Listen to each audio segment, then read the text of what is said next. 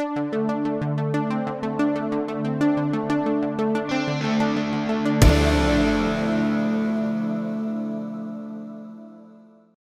everybody. Jason here with AVPro Edge, and it is Monday. I hope everybody had a great weekend. And that means I am with Anthony Grimani for yet another session on our audio expert series. Anthony, how are you? I am doing great. And yourself, Jason? I'm great, Anthony. I hope you had a nice weekend. I did. Thank you. Good, good. Bike riding, hanging out, having a good time. That's Wonderful. excellent. Yeah, we got out a little bit on Saturday, and then yesterday was actually kind of gross and cloudy, so we didn't really do too much. But, you know, it's okay. Summer's here. That's how it is in Florida. That's right. Yeah. So today's going to be a really cool session, and we only have 3 left, including this one. And today we're going to talk a lot about acoustics, just general room acoustics, things that are going to stop you from having a nice sound system when you probably have nice components. So we wanted to cover some simple room acoustic type things and give you guys some tips on how to avoid things that will make the system sound bad. Does that sound like a pretty good description? That sounds about right. Cool, cool. Very good. So, Anthony, without further ado, if you want to introduce yourself to everybody, I do have the question box open here, guys. So as we go through the presentation today, feel free to type those questions in, and we'll field those throughout the presentation. And if we have some time at the end, we'll have some questions at the end too as well. Sounds great. Fantastic. So those of you who have been watching these webinars, I can see in the list that there's some repeat offenders. Thank you very much. You notice that I never fail to bring in the issue of rooms, room acoustics. How do they influence a speaker? How do they influence a sense of loudness? Everything. And that's just repeatedly because when we're in a home cinema or when we're listening to speakers in a listening room, there's sound coming from the speakers, and then there's sound bouncing around the room, and there's what the room is also adding to that as what you could call distortions. And so I always bring it up, and I've already talked quite a bit in various sessions about what happens inside the room and how you control it through absorbers, diffusers, and all the stuff that's in our listening room behind here.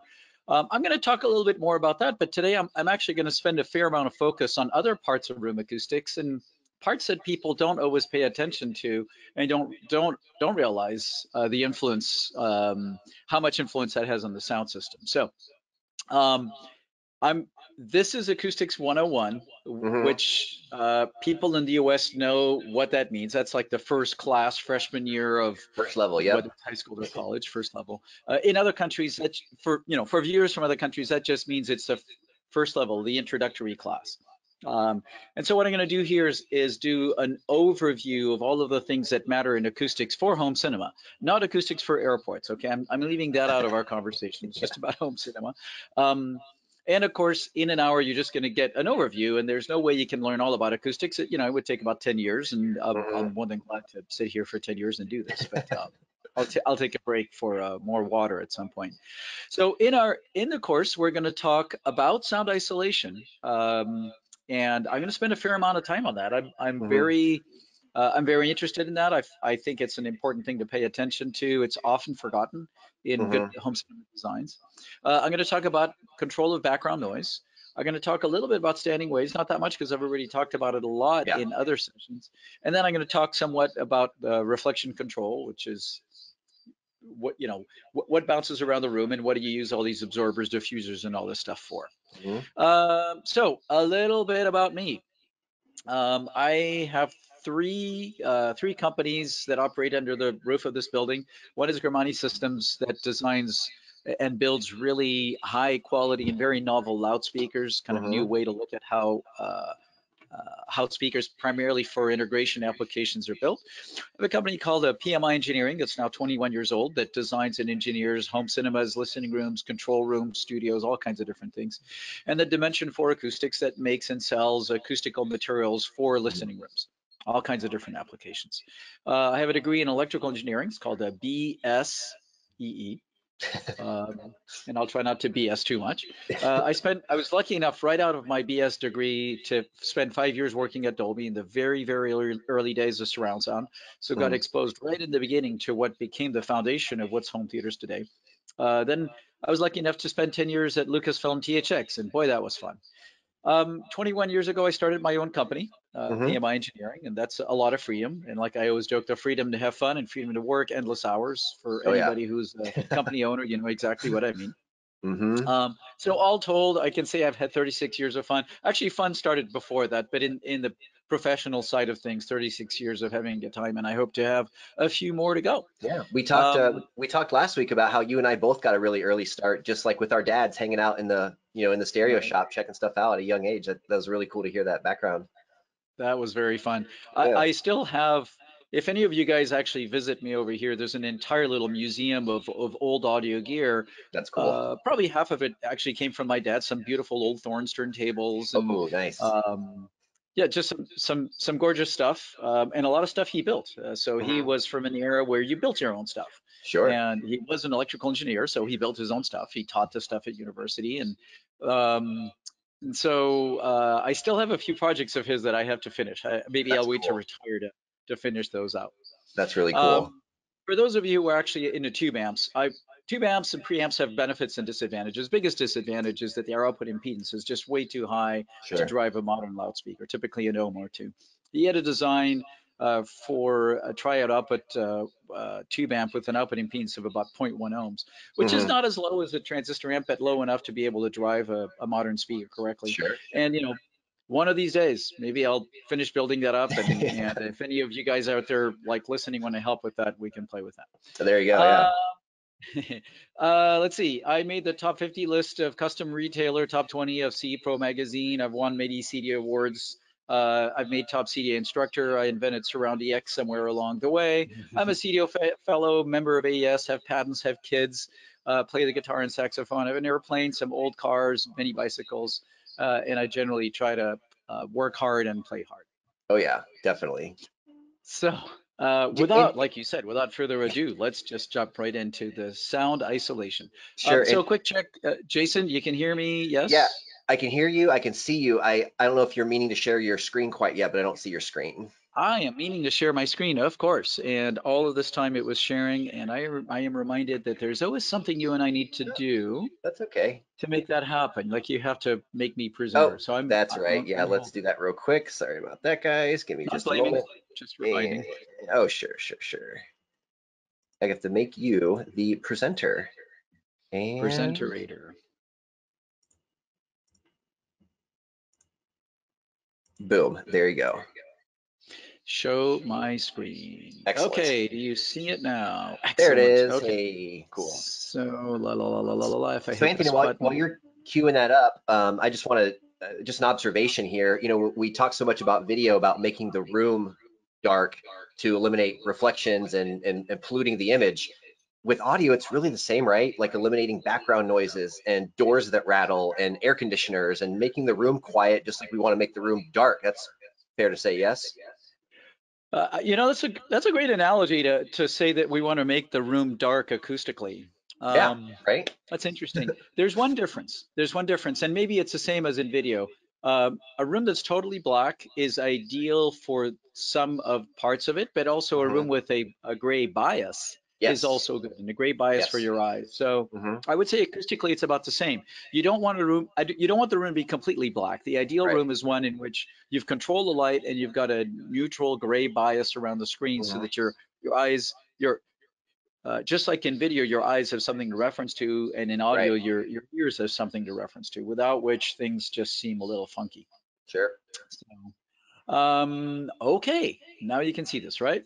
Yep, we're good to go. So let's start with sound isolation. Why do we worry about sound isolation? Man, I have to defend this all the time, all the time, all the time with architects and builders, and it just drives me nuts. Well, look, the average level inside a home cinema during an action scene is going to be 100 to 110 dB of sound pressure level with peaks at 120 or 125. Hmm. Meanwhile, outside the home cinema, we may want to hear peacefulness, which is a noise that's below 40 dB. So what's outside the cinema? If outside the cinema is a kitchen, if it's a bedroom, um, if it's another game room, you don't want to be blasting the people next door. So Sure. in very rough terms, if we want 100 dB on average inside the cinema during loud scenes and we want 40 outside, you do the math, that's a difference of 60. And Hmm. that's expressed as a sound transmission class. I'm going to spend a little bit of time on this. But it pretty much means that the sound is attenuated by about 60 dB. That's 100 minus 40. Now, by the same token as you don't want to blast everybody around the house, um, or if it's not a house, the studio, whatever it is, you Mhm. also don't want noise from the outside coming into the cinema. And that noise from the outside should result in a background noise inside the room of less than 25 dB. Some of the noise is transient, it comes and goes, some of it's consistent. We'll talk about that. But ideally, you want a room that's essentially in an isolated acoustic bubble inside the building structure that doesn't blast sound out and doesn't let any sound in, so that in the Mhm. end you have what I call total sound comfort. That's cool. I like that. Registered You should trademark, believe it or you not. should patent it. Yeah. There you go. I I have the registration on that. Oh, cool. That's Um, awesome. That's really yeah, cool. and like I say, that in $5 will buy me a coffee at the local coffee shop. Yeah. Okay, so this is my simple little science for the masses that I have to show architects and designers why we worry about Mhm. this. So here on one side is the sound source shown here as the speaker with a big horn. On the other side is a person sitting meditating, looking at the wall, wearing a Mhm. red hat and red socks.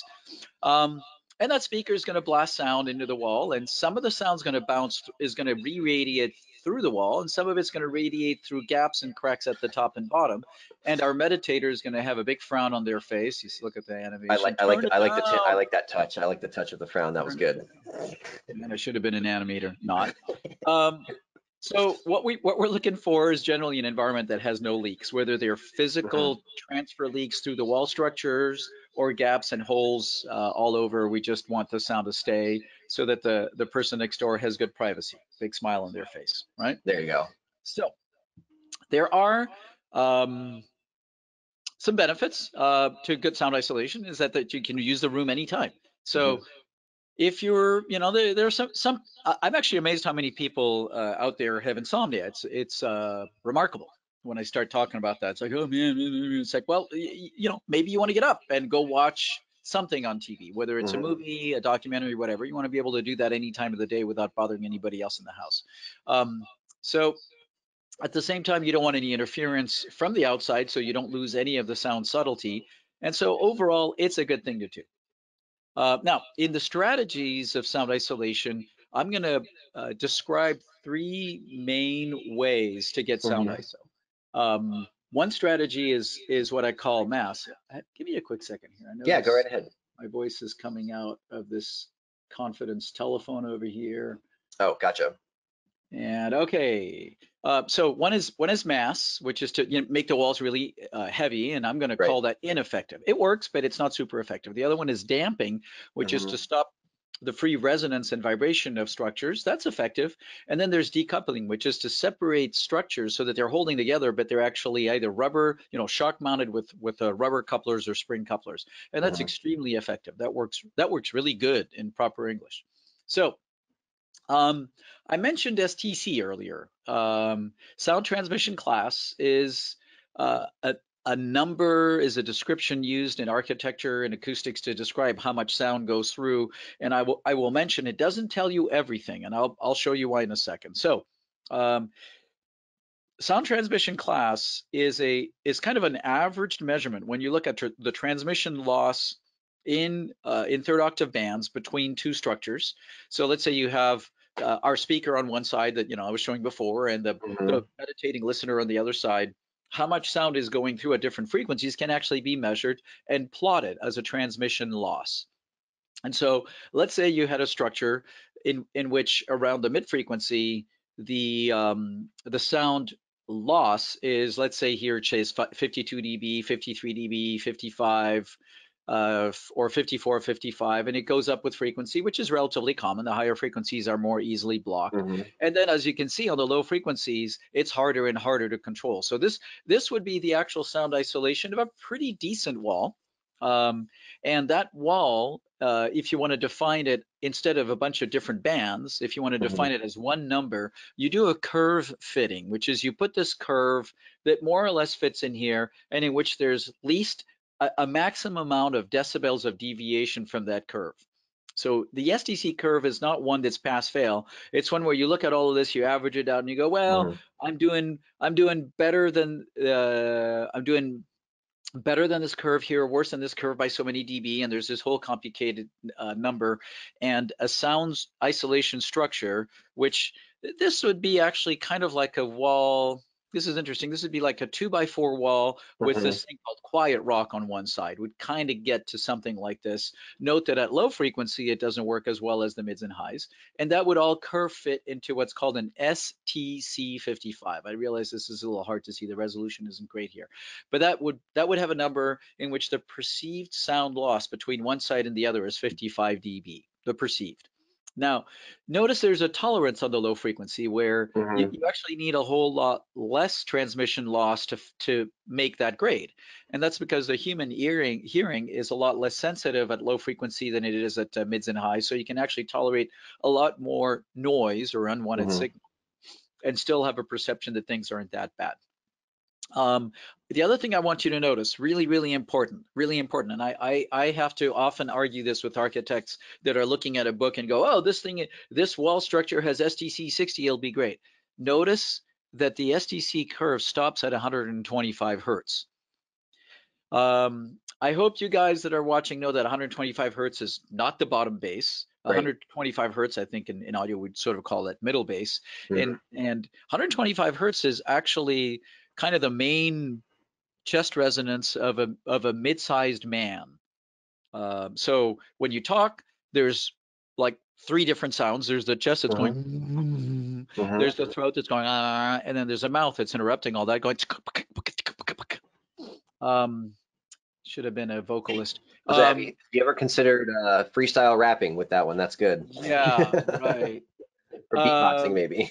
so, um, so note that anything below a men's voice is not described in the STC curve. So when a tank crashes into a wall and goes kablam, Hmm. none of that is the effects of that on the neighboring spaces is not described by STC. Um, also note, oh, also note, and less important, that above 8 kilohertz, there's no description. We won't have to worry about that so much, but this is a real big issue because you can have two different wall structures with the same STC value, and one has really good bass control and the other one doesn't. So when you're working with architects, designers, homeowners, people that are just looking at books and going, yeah, I'm going to use this wall because it has a really high STC. Hmm. Note that in most cases, you can also look at the individual bands of any wall structure, and you can see whether it's also working well at low frequency. All right. The way a wall is actually described in STC, so I'm talking about a wall. The description is there are these reference books out there you can get and you can look at that that actually show the effects of different wall structures. They're in textbooks. You can also get lots of downloads from the internet that show, Hmm. hey, a wall with this kind of sheetrock, that kind of stud, that kind of sheetrock, maybe this amendment, this gizmo, this thing made by this specialty manufacturer is going to have this result. And the way that's Hmm. done is that wall, ideally, that if you see that data, that means that wall was actually sent to, or those materials were sent to a test laboratory. And there's, I mean, I don't exactly know. Let's say that there's 10 good laboratories in the US and there's another Hmm. good 20 or 30 around the world that can test this. That wall partition is put in the middle of a big space. Loudspeakers are playing really, really loud sound on one side, and microphones are placed on the other side to see what's left of that. And Hmm. that's how it's measured. All the data is carefully analyzed, and you get an STC grade for that. And usually, if you get a real report, you'll see a page or two, sometimes some pictures that show how the thing was built, how it was Hmm. tested and stuff. You'll also notice that if you look at 3 or 4 STC measurements of the same wall structure from different labs, they can be a little different.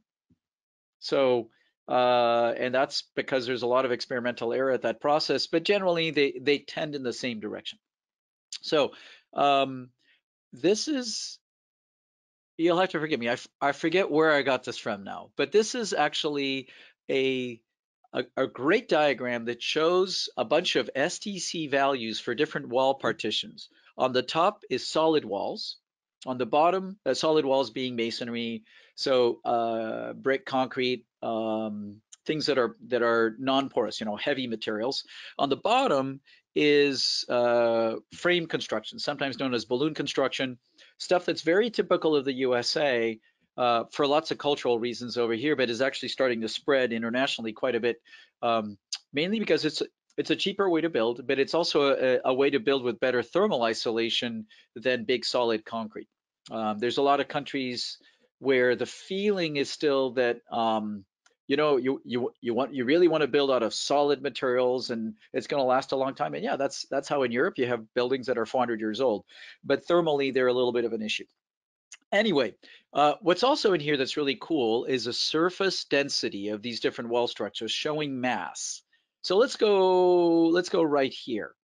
So this is a wall with a surface density. Oh no, actually stop. Let's go back. Let's go to a standard basic interior wall of construction, which is a stud with sheetrock on either sides. Hmm. So this would be a wood beam. I I'm conscious of the fact that there's international listeners and they may not know what a stud is other than you, Sure, man. Jason. You're a Yeah. stud. Yeah. Um, yeah. So wood or sometimes metal section with gypsum board on one side and the other. That's the generic term. Everybody calls it drywall or sheetrock, which are Right. registered trademarks, by the way, of the companies who make those. But gypsum board that has a sound transmission class of somewhere between 35 and 40. That means that Hmm. in the middle frequencies, it blocks about 40 decibels of the sound. At the low frequencies, it may be less. At the high frequencies, it may be less. Note that the surface density of this assembly is between 6 and 12 pounds per square foot. Those of you listening outside the country, do the translation. I should have done that in meters, in kilograms per square meter. But note that the same partition, which I'm not defining here in thickness, but is probably about this much thickness of concrete, Hmm. has a surface density of between 8 and 16, a lot heavier, a lot more mass to get the same sound isolation. Now, note what happens once you put insulation in here. So first thing I always run into, oh yeah, we're building a theater here, Mr. Grimani, theater designer. We've insulated the walls. We're putting a bunch of Right. fiberglass in there. Okay, Cool. excellent. Great. Now it's going to be thermally insulated. But check it out. What did we gain? We gained ourselves 3 decibels of Yeah. sound isolation. Only 3. 3.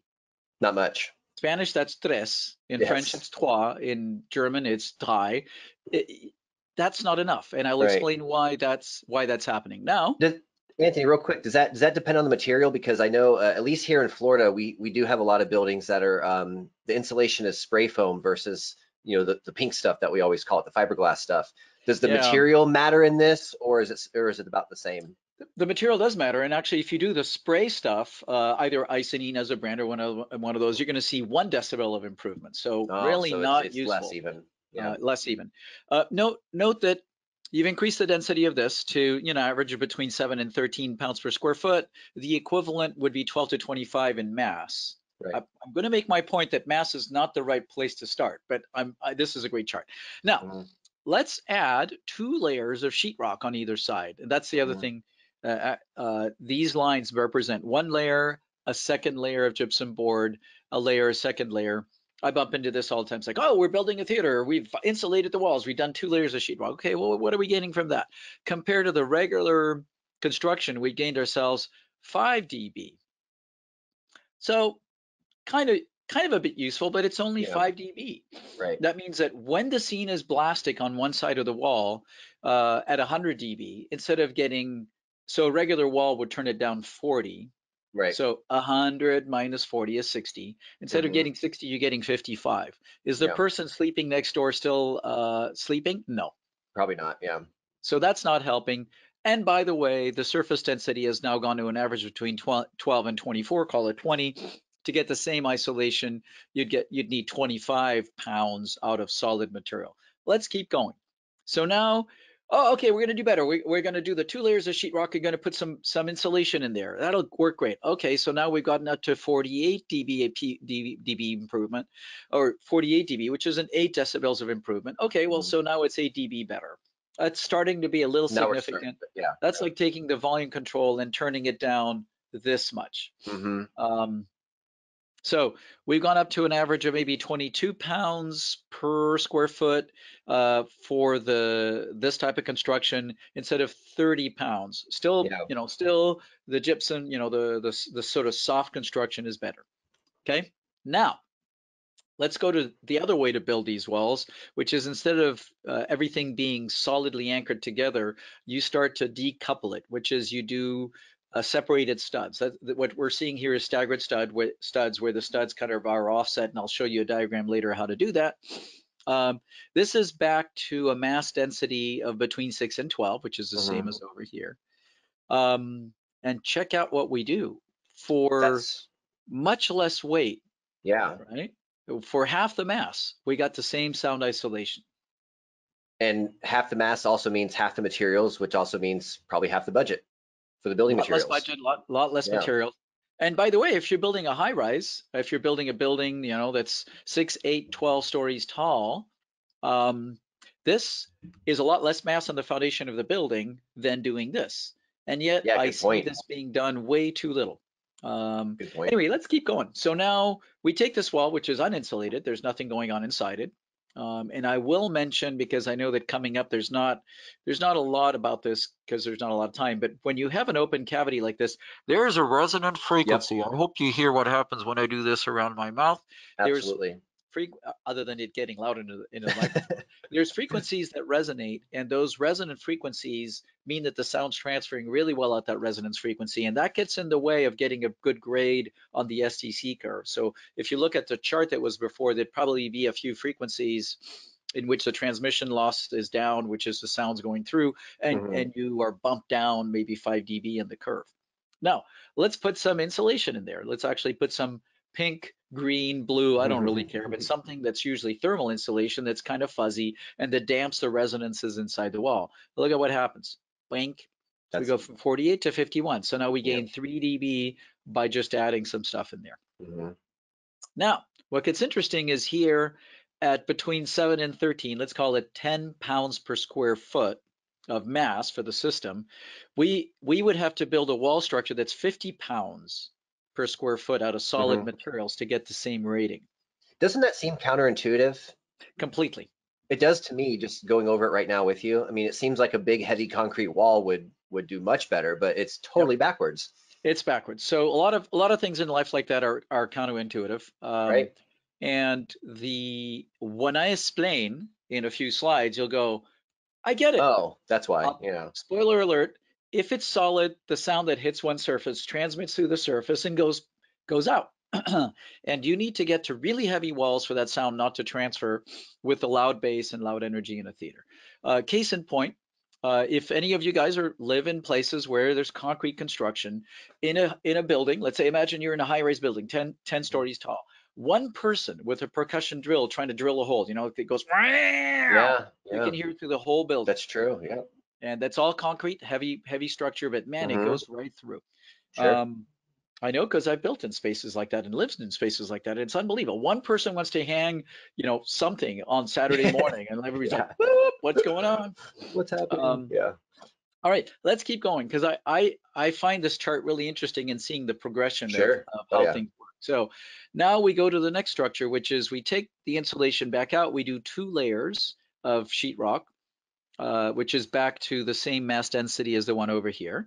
So let's see an average of 20, and look at that. We jump up to 53, and so compared to what we had before, so the mass addition between here and here, and Jason, can you confirm that you're actually seeing my mouse bouncing around here? Absolutely. Okay. Yep, you got it. By the way, video's uninterrupted, audio's all good. Yeah, we're great so far. Fantastic. Okay, so viewership, my audience, different computer today. Finally, it's like after all scratching our heads, like why is this thing interrupted all the time? It's like maybe it's my computer. So we'll see if now that I've said that I'm going to be jinxed. And everybody's you jinxed it. Crazy. Okay, so now we're adding mass. Before, when we added mass, we got ourselves a whole improvement of 5 dB. Let's see what happens over here. We're going from here to here. And we're going from 48 to 53. That's another 5 dB, right? And then we take that mass and we add insulation. And now we're up at, so 2 layers sheetrock, 2 layers sheetrock on staggered studs, and we get ourselves a an insulation of up to 56 dB, an STC of 56, which in order to match that in concrete would be, let's say, somewhere around 100 pounds per square foot, which is starting to Mm-hmm. be a pretty thick concrete wall. Now, granted, this is pretty thick. So this is, 2x4 stud, about, Right. 10 centimeter, 2x4, 2x4. And Mm-hmm. so the whole wall structure is getting close to around 7 inches, but it's lightweight, Right.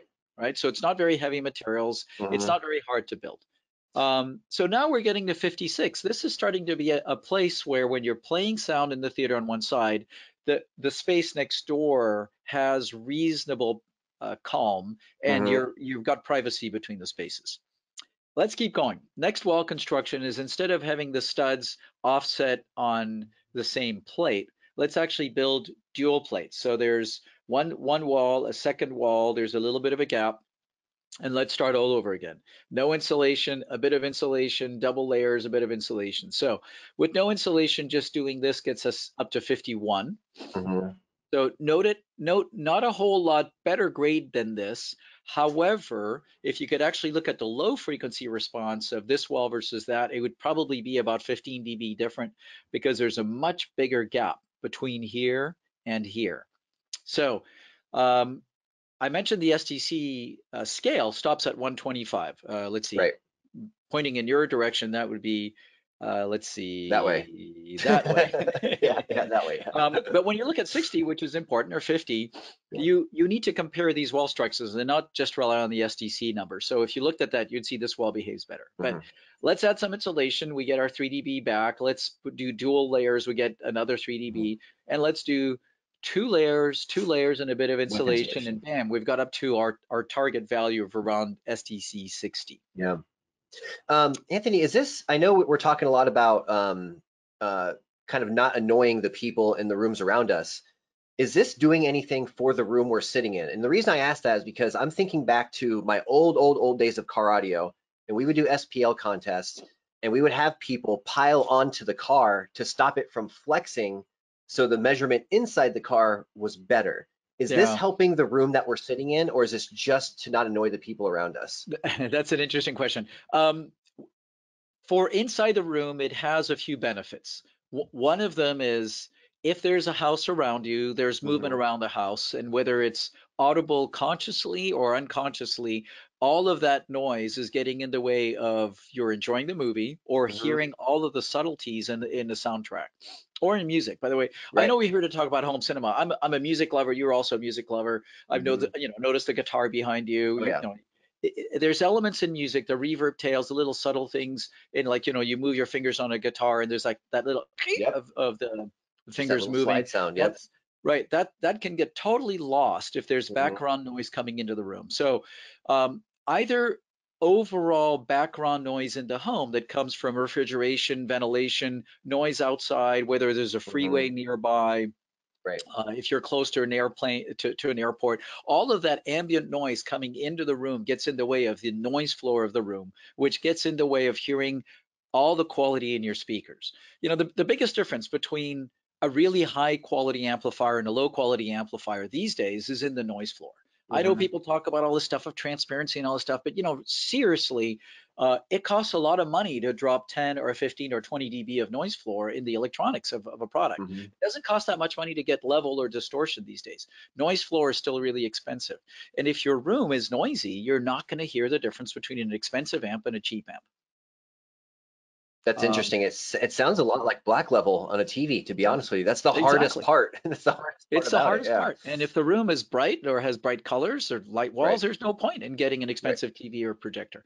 So it's about the same. I'm going to talk about that in noise control coming up. Cool. All That's right. interesting. So this is sort of a quick display of different wall structures, how Mm-hmm. you can build them, what the progression is, and what the value of different wall constructions, especially those that are decoupled, what they have over just adding mass. So let's look at how this happens. First of all, let's look at how the sound transfers in a regular wall structure. So on the left of your picture over here is a standard construction in the USA and increasingly in the world, which is gypsum board, a a wood structure in the middle, a frame structure with studs and cross blocking that holds them all together. In this case, I've actually shown a wall with some insulation in it, but sound hits the wall on one side, it vibrates the plate of the wall. That vibration transmits, some of it transmits through the stud, some of it transmits through the air gap between them. And the stud vibrates the wall on the other side, which re-radiates out. It's that simple. The air pushes the stud, it Hmm. transmits through the vibration and then back out. Okay. And if you want to ever hear that, just go rap Yeah. Just knock on the on a wall. wall with either your knuckles or a little piece of wood, a little hammer, Hmm. and you'll actually hear on the backside just how noisy it is. One of my favorite things to do is to bring along a little music box that I've torn apart that usually Oh plays yeah. Happy Birthday, Sure. because people recognize that. And I'll put that on a wall on one side and have people listen on that side. Then I'll go back to the other side of this regular Hmm. construction and listen to how you hear this almost as much because Yeah. it's going right through the studs. That's a So simple little test. That's cool. I like that. totally cool. People are like, "Wow, it's my Whoa. birthday." Yeah. Yeah. Yeah, congratulations, rebuild the wall. Yeah. So really important, really important thing I want to say is most of the transmission here is through the solid connection. And so whether it's just a stud made of wood or concrete, whatever it is, as long as it's solidly connecting, it goes right through. And you have to add a ton of mass for it to go less through. And let me show you. So if you build a wall made out of 7 layers of gypsum board, Whoa. uh, half inch or 5/8 would work better, which is about 12 millimeters on one side and 7 layers on the other side. So you've gone from 2 layers to 14. Mm. There's still a transmission solid, but now there's enough mass that the STC has gone from 40 to 55. Right. So you've gained 15 decibels of sound isolation by adding 12 layers of sheetrock to the original construction. But what happens to the budget of the build at that point? I mean, yeah, you gain this less sound for the other, but man, now your walls are this thick and your budget's out of control. So a bunch of things go wrong with this. One of them is budget. The other one too is load bearing. I mean, if this Yeah, is a room that's actually sitting on top of a basement wall or something, now you've like not added good. all of that layer. And what about Hmm. space? You've just lost all of the space. Not good. There's another Right. thing actually that goes wrong from doing this is now the walls are stiff enough that the standing waves are completely stuck inside the room. They have nowhere to Oh dissipate. wow. Bottom I didn't line even is think of that. don't be doing this. Yeah, Do don't do not it. do this. No, Yeah. niet. Pas posible. No lo hagan. All right. So there's a bunch of strategies. So strategy one, add mass, not good. And I hope Hmm. I hope that by now you guys have gotten that. Strategy two. By the way, I'm spending a lot of time on this sound ISO thing because it is important. Oh It's yeah. often forgotten, but it's really important. So strategy two, remember our standard wall transmits through by vibrating the first plate, transmitting through vibrating the other plate. Well, if you use some type of damping material, and there's a bunch of different choices, most of which are called viscoelastic polymers. Hmm. Um, there's one brand that I'm citing here called Green Glue, which is the one that's kind of gotten itself the best marketed, actually starting to be around the world. Yeah, I've The seen it. guys who developed that are really cool. It's a good product. To be fair, there's other products too that are damping materials, but that's the best known. So if you do 2 layers of sheetrock that are squeezing green glue in the middle, and then Hmm. a stud, and then 2 layers of sheetrock that are squeezing that in the other on the other side, you still get re-radiation, but because the plates are not so free to ring around like a Hmm. cymbal on Right. a drum kit, you get a lot less sound transferring, and the STC in the end is somewhere between 52 and 55, depending on what you're looking at. It, There's a would a simple way to look at this, would it be safe to say if it's vibrating, it's making sound? So Yeah, we got to stop it from yeah. vibrating, right? You got to just stop the vibration. There's a Yeah. great demo, I think, from those guys, which is that they have a symbol. I've seen this at a trade show. You have a symbol, regular one. You hit it, goes, Oh, then you sure. paint some green glue under this and just go, and Got it. that's now. It almost sounds like Dynamat, what we used to use in cars. Yep. Yeah, It has this. interesting. It's the same application as Dynamics, except that the theory of use is, or the process of use is a little different. Sure. It's called a constrained layer process, in which Hmm. when the plates move, I'm trying to do this, so it's a little modern dance ballet on my hands. Yeah, The outer one has to flex more than the other one got it. to work, and in the middle, for that to happen, this green material it's only green because they put a dye in it. But the material Ah, inside has to get squeezed and expanded and squeezed and expanded, and the molecular structure in there actually through friction of the structure creates heat, and that right. heat dissipates the vibration into thermal energy. Um, so that's how that's done actually. Dynamat's kind of it's a bituminous material. It's not done by constrained layer. It's done by just adding soft mass, Right. limp Right. mass, known in the industry. Um, and this stuff works really well. And from a construction budget, it's pretty straightforward. You put the first layer up, and then I like to actually paint the green glue on the back of the next layer, put it up, go. Awesome. But uh, it doesn't do very much at low frequencies. Ah, there's the catch. There's the catch. And the reason it doesn't do very much at low frequency is simply that the low frequencies are just going to re-radiate through the wall. The whole wall moves together. It Got does it. something, but if you got a lot of subwoofers and you got a person next door who's sensitive to subwoofers, and it in a room where by Murphy's law, right where they put their head, there's a huge bump at 50 hertz because of standing Of waves, you got a problem. course. Yeah. And believe me, I've worked on a room Oh, like I'm that. sure you've seen it a ton of times. So another way to do damping, by the way, I'm not calling it dampening. Dampening is the act of putting water on something. This is called damping. Good point. I like Is that. Thank you. is a material called quiet rock. They're sort of the initiators of that in the industry. There's now 4 other brands that do this same kind of thing, Hmm. often known as sound engineered drywall. So same kind of concept is instead of putting sheetrock, you buy this sheetrock that's internally layered with this damping material. There's a bunch of different thicknesses and different ways that they do it, Hmm. but it's the same concept, which is it damps the vibration, and what you get is an STC of a more or less 50, 51, 52, depending on the construction, Is but that not at stuff a low lot more frequencies. cost? Sorry. Oh, sorry. Ah, um, you know what's interesting is the quiet rock is a lot more expensive than regular sheetrock, but you only have to put up 1 layer. Oh, And okay. so Might I'm not the balance guy out. doing the building. I've analyzed that it's about the same price. Whether Interesting. you have to do 2 layers that you're painting together or 1 layer of quiet rock. Sometimes it's easier to get one material, sometimes easier to get the other material. Got it. Um, I'll say no more. I think it ends up being about the same. Cool. Okay. Interesting. Good. Um, certainly the added layer with quiet rock is easier if there's the added layer with green glue is easier if somebody's already built the partitions and the client's going, well, look, there's a lot of sound going through. What do I do? It's like, Hmm. well, let's just throw up 1 more layer Yeah. of sheetrock with green glue on one side and on the other side, and That's a hope for great the best. solution. That if anybody's listening, that's actually a great point. What if the wall's already built? Well, as Anthony just said, slap some green glue on it, another layer.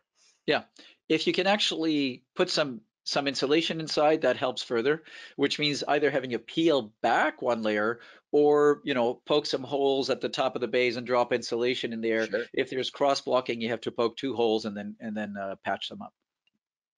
Okay, so let's look at a different strategy. Instead of mass, remember in my little summary I said you can add mass, which don't work so good, Right. or does not work very well. You can do damping materials, which works pretty well for the money. Or my favorite is to do some decoupling. The old venerable system out there was called the RC1 um, resilient channel. It it works. It's a big metal strip that's actually kind of built as zigzag. You screw it into Mhm. the studs, and then you hang the sheetrock in front of it. Sometimes you put a piece of what's known as soundboard, which is a low density material that in itself does nothing to block sound. It just damps the piece of sheetrock from vibrating. Hmm. Um, that works. You get better insulation. However, warning, big, huge warning. It's hard to get right. It's easy to mess up. And the way it gets messed up is if somebody drives a screw right here Mhm. that's long enough, right through the whole assembly, they're going to screw the sheetrock right back to the stud. And I've seen it Oh, over and over and over again. The wall doesn't work. Everybody's put a yeah. ton of energy to make this built, and it doesn't work. So there's RC1 channel dates back to the 50s. There's better versions today that use rubber isolators, pucks, all kinds of different little suspension gizmos and hat channels. So here's the idea: is you mount instead of mounting the sheetrock directly onto the stud, it's mounted on this on. I'll show you a picture of that on hat channel, which is a little metal strip. Which head channel is then mounted on these various forms of isolating blocks. There's a bunch of different vendors that make those, and it blocks the transmission right at this place. Hmm. So the only remaining transmission is through the wall, through the insulation in the wall, and then what's left in the end is sometimes up to STC 58, depending on what you're putting. This kind of wall, which would be sheetrock, what's called an 1/8-inch mass loaded vinyl barrier, MLV, um, which is really just adding mass. It's not a decoupling material, and Right. it's not a damping layer. It's just a way to get 1 pound per square foot of mass in just an 1/8 inch of material. Just It's more a stuff. it's just heavier, and it's Yeah. lint mass, so it like doesn't rattle and vibrate. Yeah. It's basically soft vinyl with metal particles in it. It works well for the application. So now instead of just having the about pound and a half per square foot of sheetrock, pound 1.5, 1.8, we've added another pound. Hmm. We're floating all of that on this rubber isolator. On the backside, we got 2 layers of sheetrock, and in the end, we can get an STC of 58 just out of this with reasonable low frequency performance. And Uh, is that bushing, it looks like the way that it's constructed after the hat channel, then there's the bushing and then the 2x4. Is that correct? yeah, so this is what it looks like from the side. I'm Ah, bringing there you this go. one up. This is the PAC, which stands for Pacific International um, RSIC1. PAC Hmm. is actually the distributor in the US. This thing was developed in Australia by Rondo, a construction company. I bumped into these people at a CEDIA show. Wow, is it 20 years ago, 18 years ago? Wow. Saw that thing. It was like, wow, this thing is so cool. And I've then always wanted PAC one. Yeah, PAC started to import into the US. There's now lots of derivatives of this, lots of copycats, lots of different things, but this is sort of the grandfather of this industry. So the clip looks like this. You mount Hmm. hat channel on it, which is also known as dual leg non-resilient channel, and it gets mounted on the stud this way. Oh, there you What go. I'm what Cool. I what I'm missing here is the fastener. There's a screw that gets put into the stud. So you Hmm. build your stud, you put this bushing with a screw in there. You mount the hat channel on there. You mount your one or two or I'd never do 3 layers of sheetrock on that, but you put your sheetrock layers on there, and then you're done. Um, Warning: uh, this hat channel, the first one that you squeeze to put in, it'll be fine. The fifth one will be fine. By the 20th, you're pain Yeah, out. your So forearms are on fire. Yeah. use use the right materials. There's actually a vice grip you can get for that's made for oil filters. It's made for that. That's the perfect size Oh, for the jaw interesting. to go clamp on that. And if you're going to install those, definitely use that. They usually get put on around 24-inch centers this way along the Hmm. width, so around 60 centimeters, and around 16 to 20-inch centers vertically. So it's not a lot. Each one of these things costs, I forget now, about $6 on the market. So it's a good way to do it. All right. Enough of that propaganda for these guys. Hmm. Another isolation strategy, and I'd shown you that in the first set of drawings, is Hmm. what's known as a staggered stud wall, where the sound that hits one plate has nowhere to go physically. Hmm. It can't get through here and reconnect. It can only go through the wall. It will go through the top and bottom plates, but that's all secured at the top and the Right. bottom of the structure, so it doesn't rattle quite through. Hmm. And you can get SDC 60 out of this. I don't know if you remember those drawings from a while back. That works pretty well. Not very well at low frequencies because there's not enough of a depth. Hmm. And the right way to do it, if you're doing a wall and you really want good sound isolation, is this, which is 2 completely separate walls, layers, 1, 2, or 3 layers of sheetrock on one side, or gypsum board on one side, 1 or 2 or 3 layers of gypsum board on the other side, nice big air gap, no intermediate layers. Hmm. Anything you put in here is going to create small cavities that is going to transmit the bass through, and that won't work. So a big open cavities is your friend, so the bass doesn't get compressed in there, and Hmm. you can get really good sound isolation of this structure without a lot of weight. Um, Note that on this drawing, I'm only showing a single layer of sheetrock. Right. Um, I would generally recommend, if you're building a theater, this is going to sound weird, is to put 1 layer of sheetrock over here Hmm. with some kind of damping material behind it. So maybe you can paint some green glue behind it. Maybe you can do something else that's going to damp it a little bit. And then on Hmm. the back side, 2 or 3 layers. The idea being that the interior be relatively floppy so that it can absorb low frequency standing waves, which is going to transmit a little bit more into the cavity, Hmm. admitted, but then you're going to compensate by You adding make more up mass for on it. the backside. Yeah. Yeah. So that's the right way to build that. All right. So this is a way to do a retrofit of a staggered stud construction. If a wall is already there and it's a 2x4 plate, you can actually add a 2x2 plate. So you're going to take the sheetrock off on one side, preferably on the theater side. Take the sheetrock off, add a 2x2 plate on the bottom, so 1.5 by 1.5 inch. Add intermediate studs at locations between the two originals, and then rebuild. Now you got a staggered stud wall with relatively little impact. That's great. That would have been my first question as somebody who's constructing a theater. How do I do this if the theater's already built? But there's the slide right there. Yeah. That's awesome. Well, there's actually a whole bunch of ways. Let me get Yeah. a sip of my coffee here. Monday morning. Oh yeah. Okay, so with all of that, here's some transmission loss data of these different walls, not STC, but the actual amount of sound that's lost in third octave bands. The red line over here represents regular construction. Mind you, relative lightweight older, which is 1/2 inch drywall. I want to say 12 millimeter if I remember right, on studs on 16-inch centers, which is about 40 centimeters spacing between the studs. This is what you get. This is called an STC, about 38. And that's, if you look at the line right here, I should have drawn lines, the mid frequency is around 38. It goes up, it goes down. There's a little bit of a dip over here. I'll explain that later. But then at low frequency, just following a mass law, it gets lost to the point where at 125 hertz, which isn't even the lowest frequency we're interested in, we only have 12 dB of sound break between room A and room B. So let's review. Big loud scene in a movie going rumble, rumble, rumble, rumble. The bass is going 110 dB, like because you got big subwoofers and it's just like, and you're like, oh yeah, I love it. What's in the room next door? If we want to have a 60 the difference of 60, right? Well, right now with this wall construction, if you have 110 dB, let's say 112 dB in the room and bass, what's in the room next door? So would that be 62?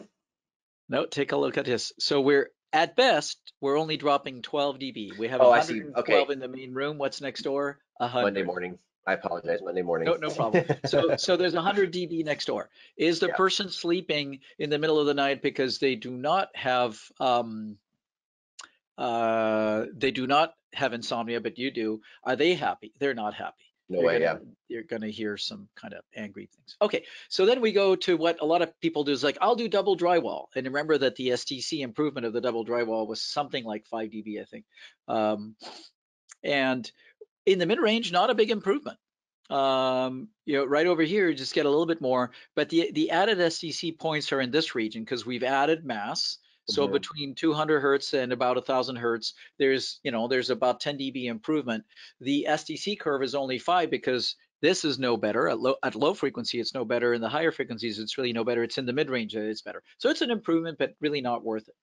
Now we go to the staggered stud wall, the one that I just showed where you have the studs that are offset by adding an extra plate. And we get a very good improvement at low frequency. Look at this. We're going from 12 dB to about 35 dB. This is a lot That's really better. good, yeah. Not a lot better at the higher frequencies. And what is going on here? So this is what's called a coincidence dip. This is actually where the sheetrock on one side and the sheetrock on the other side are acting like little drum heads. They're going bing, bing. If you hit sheetrock with your knuckles, you'll hear that it's a kind of hardish material, and it's gonna. Yeah. I'm sorry, gypsum board, not sheetrock. It's gonna resonate. So here it resonates on the same on both sides, and the way you get rid of that is to put some damping material, different thicknesses of sheetrock, whatever, or gypsum board. Now we finally get to the double stud, where there's two completely isolated studs, and check this out. So this is 5/8 gypsum board with insulation all inside. And so now we're all the way up at 60 dB of isolation with up to 40 dB at the low frequencies, which is now starting to be significant. Right. And if we do double layers by adding more mass, we get even better performance. So where the bass is 45s and 50s. So that just shows the progression. Okay, so I've spent half of the time just talking about sound ISO, and I do that because it's important. Now, I've only talked about the walls. What about the floor? Well, the floor is all the same theories. It's all the same stuff. You can add concrete all you want until you decouple, until you actually mount a layer of plywood, preferably 2 layers of plywood on rubber blocks, you're not gonna stop the sound from going downstairs or the Hmm. sound from below coming up. And there's a bunch of companies that make isolation pads that are either 1 inch, 2.5 centimeters thick, or 2 inches thick. There's a bunch of choices. Sometimes you can get these isolation mats that are a continuous layer of rubber material that you put layers of plywood on, and you put your final floor. This is what you have to do. And if Hmm. you want really good sound transmission control, realize that if this gap, if this gap is only 1 inch, as in 2.5 centimeters, um, you're not going to get very good low frequency control. So you need a bigger gap. And you can do that by either using taller blocks or Hmm. by building sort of a grid structure out of wood, um, and then put the blocks on top so that you end up with a net bigger gap. And the bigger the gap, the better the low frequency control. Sure. So that's important for the floor. Same thing for the ceiling. Okay, so what's the point of having walls isolated if the ceiling is not? Right. So, spoiler alert, or let me let me uh, let me avoid you a whole bunch of trouble. Let's say there's a bedroom next door to the theater, and you build this big stout wall with double layers of sheetrock or gypsum board and all the stuff that I've said this is what you're going to do, but you don't do anything to the ceiling. The sound's going to Hmm. hit the It's ceiling's gonna go over. structure, and it's going to go Yeah. right through the joist and Yeah. travel over to the room next door and transfer down. And you're going to Right. go, oh, it's not going to do that much. It will do a lot. Yeah. Well, especially It if will do a every lot. other structure around it is good, that's the weak point. So that's what's going to take all the Right. abuse, right? Exactly. And so the joist, the construction, or even concrete is going to just transfer the vibration across. Hmm. As long as there's vibration structure, like you said, there's sound transmission. So um, you got to isolate the ceiling. I've just generally and simply shown, some kind of isolator. There's spring isolators, rubber isolators, all Hmm. kinds of different products made by the industry out there. Whatever you're going to do, just remember to do the ceiling. Everything I just described for the walls is true here. Just Is mass doesn't help.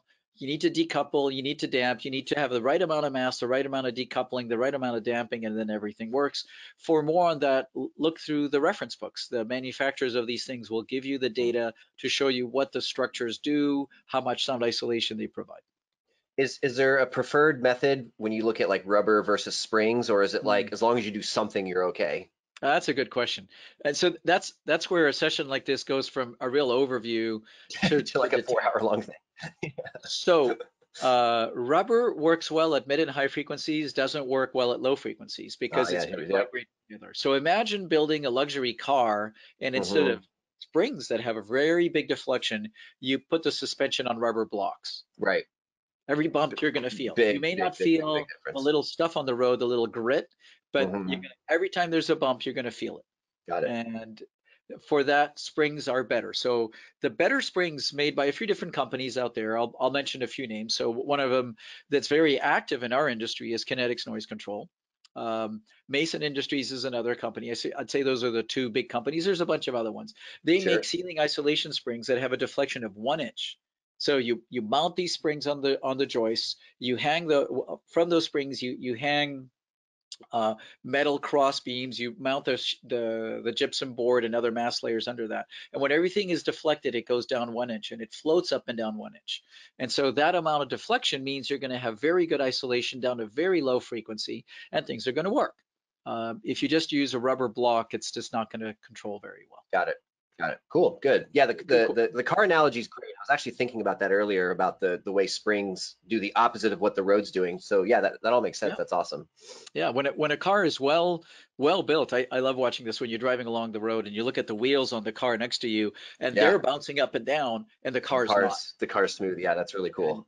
and that's all a ratio of the spring constant, how hard it is, what's the mass here, what's the Right. mass there. And Right. so if Right. I had more time, I'd go into the fact that you need to engineer this whole thing so that the mass of the structure has a resonance that's much lower than the lowest frequency you want to do, usually 3 to 5 hertz, which means Hmm. that the whole system can vibrate and not transfer through. And that's about all I'm going to say. Otherwise, we'll be here till tomorrow.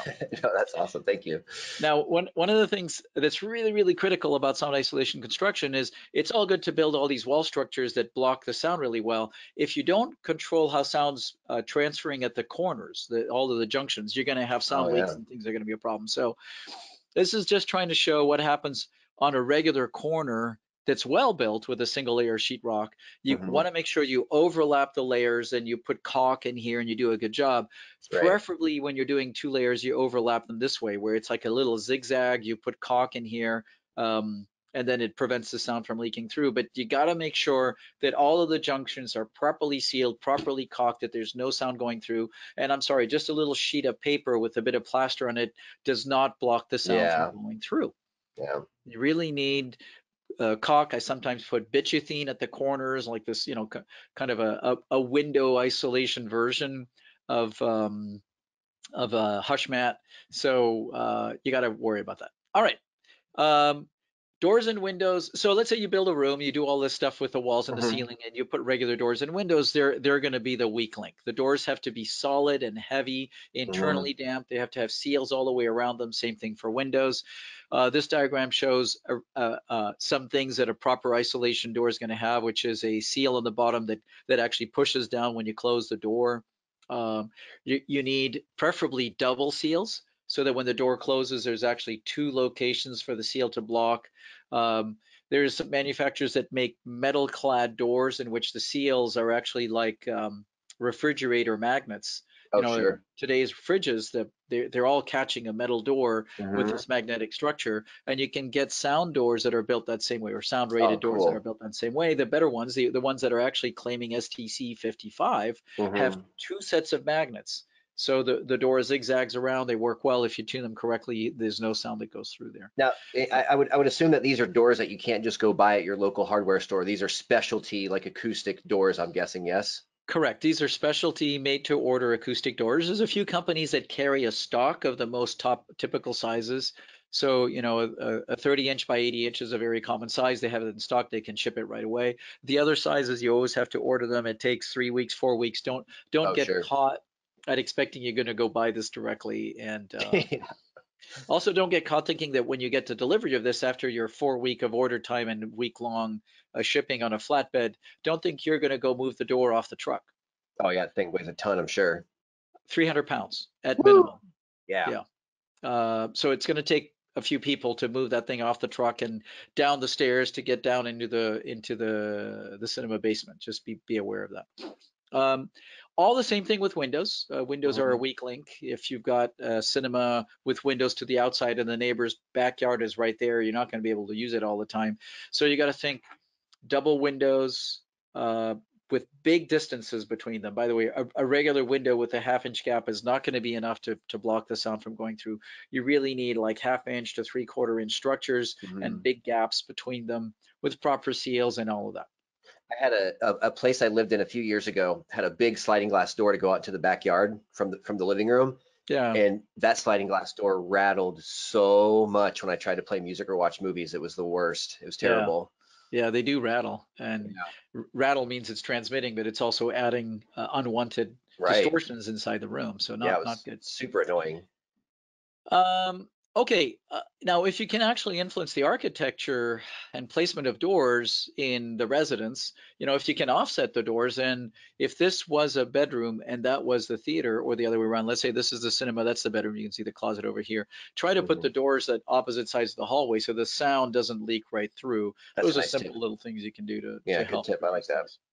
Okay, summary of all of this. On the first part, we're an hour into this. Again, it looks like I'm going to go over time. Sorry, guys. Mhm. Um, if any of you guys need to go about your business, I won't take it with any agony that you have to log off. Remember, this is being recorded. People Yeah, still we'll say have it up. tape. You're not Yeah, using well, tape, right, to record this, no, right?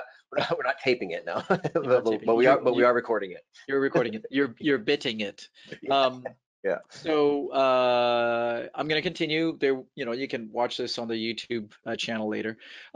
So summary of all of the first part of acoustics, which is the sound isolation, which again is really, really key to have Hmm. proper use of the room, keep the background noise way down in the room so you can actually hear every subtlety in the surround sound field or in the music, all that. Is mass, you're gonna need a lot of it for that to work. Hmm. Decoupling is effective and complicated. Damping is effective and simple. You got to, in reality, you want to do the right amount of all three Right. and make it work. It's complicated and expensive.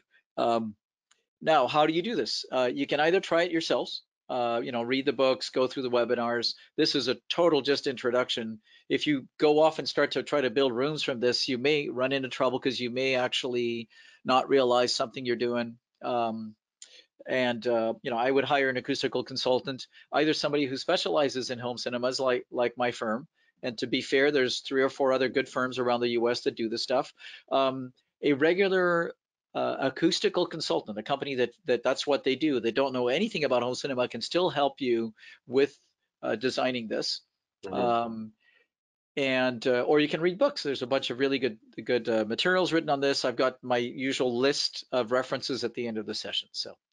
All right, enough on that. Let's move to the next thing that matters in acoustics, which is the control of the background noise. Now, we Hmm. care about background noise because uh, a high amount of background noise actually interferes with your sense of loudness. So, best example is you're driving in your car and you've got the music playing at a good level. Yep. You've turned it up to where you're like, hey, I'm loving listening to this rap tune because that's all I listen to is rap, right? Um, and then you pull off the freeway and you stop, and suddenly it sounds like the Way the louder. volume got turned up. Yeah. Did the volume get turned up? No, I mean, no, but your frame of reference changed. right? The background noise, the road noise went from 65 dB or so to zero or close Hmm. to zero.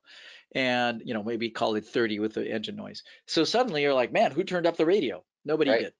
And it's the same thing in a home cinema. If there's a high level of background noise, which is not uncommon in spaces that have ventilation or refrigeration nearby or freeways or wind noise nearby, you're going to have to crank the volume up quite a bit before you get a sense of loudness. And what that's going to do is it's going to fatigue your tweeters and woofers and mid ranges. It's going to fatigue your hearing. It's not a good idea. Um, Transient noise, which is noise that turns on and off, which could be ventilation, could be a big refrigerator unit nearby. That's distracting because it usually is going to turn on in the quiet scene in the movie when like there's like this little whisper of information being told. Suddenly, you hear this thing turning on, so you're not Right. in the movie anymore. Um, and then it generally masks the overall dynamic range. So the low level signals are lost. Even if you turn the volume back down to where it was supposed to be, you're not going to get all the little subtle effects. I've now mentioned that 16 times. You need Hmm. about 100 dB of dynamic range for everything to work. What I mean is the difference between the background noise and the loudest thing you want to hear should be at least 100 decibels. Right. Now, people are all excited about 24-bit recordings. Hmm. I want to remind you that 16-bit has a dynamic range of 96 decibels, Right. and 24-bit has a dynamic range of 144 dB. So if you want to hear the benefits of 24-bit, you need to be in a room with a dynamic range of 144 dB. That means the noise floor needs to be at zero Right. for 1 point, which is like below the threshold, right at the threshold here. There's Yeah. nothing. And you need to have the peak levels be able to play 140 dB, which is above the threshold of pain, for you to hear all of the benefits of 24-bit recordings, Hmm. just to set the record straight. So let's just say we're just listening to 20-bit recordings, which is the majority of what's in film soundtracks these days, whether it's Dolby Digital or DTS or any of the other formats. So you need more than 100 dB dynamic range in the room. So the noise floor needs to be low enough, which means the noise needs to be at around 20 dB so that you can add another 80 on top of that to get to 100. Okay. If you're not doing that, you're not hearing all the subtlety in the bottom end, and you're not benefiting from the better quality recordings today. So I just threw this thing called NC in here. What's this? I didn't say decibels, I said NC. The reason I said NC is a similar thing as STC, which is the human hearing doesn't hear at low level equally at all frequencies, or at high level for that matter. We're a lot less sensitive to low frequencies than we are at high frequencies. And because of that, the acoustics industry has settled for years and years and years on this series of curves called the noise criteria, which is a correspondent perceived level. There's a newer version of this called the RC curve, which I won't get into. It is better, but I'll just keep with a venerable old value. So here are level curves that represent what the hearing system can hear. So I talked about this NC20, which is ideally the background noise in your room. If you measured it with a really good microphone, really good preamplifier, not you know that little USB microphone you got, Oh yeah. Oh yeah. that's unfortunately not good enough to measure that low of a level because it's just too small of a capsule. You really need a Too half-inch physically. or Yeah. 1-inch capsule to measure Yeah. that. But if you had a really good test microphone, you can rent them, by the way, microphone and preamp. Um, that NC20 would mean that in the mid frequencies right here, the measured level would be 20 decibels Okay. on the measurement scale where 0 dB represents 20 micropascals of pressure. Yeah, I'm getting scientific here. Sorry. Um, it also means that at high frequency, the level is 16 dB. It also means that 125 level, 125 hertz, the level can go up to 42 dB. And at 63 hertz, the level could be up to 50 decibels and still meet that criteria, the perceived value of being 20 dB. So we're a lot more tolerant at the lower frequencies than we are at the higher frequencies. Um, and so on and so forth at all of the different NC values. Now, here's an example of NC40. This would be a measured background noise overlaid over the NC curves. If you measured this in a room, this is a room that you could argue, actually you could argue that it slightly fails right here, but I would give it a passing grade within a half a dB, which means that it handily meets here at this Hmm. frequency, handily meets the NC30 curve, this sort of purplish one, but it fails to meet that here. And so the way the NC curve works is you measure the room, you overlay it over all of the family of curves, and whichever one it doesn't fail is the noise criteria. Hmm. So it's a little different to the way STC is done in that there's an average of how much you're passing and failing. This is very strict. It's like if any of the bands fail to meet that curve, boop, you're You're relegated to out of the here. next level up. You're out of Yeah. here. And the next level up's not 1 dB, it's actually in 5 dB steps. Oh wow. Okay. Anyway, most movie theaters you go into are going to fit somewhere around this curve, NC30. And that's really for good quality performance, that's not good enough. You want to be 25 or 20 for really good performance. Okay. What's causing it in the commercial theater to be that high? Mainly I would think that a commercial theater would be as good as it could be, considering it's commercial, but that seems excessive, right?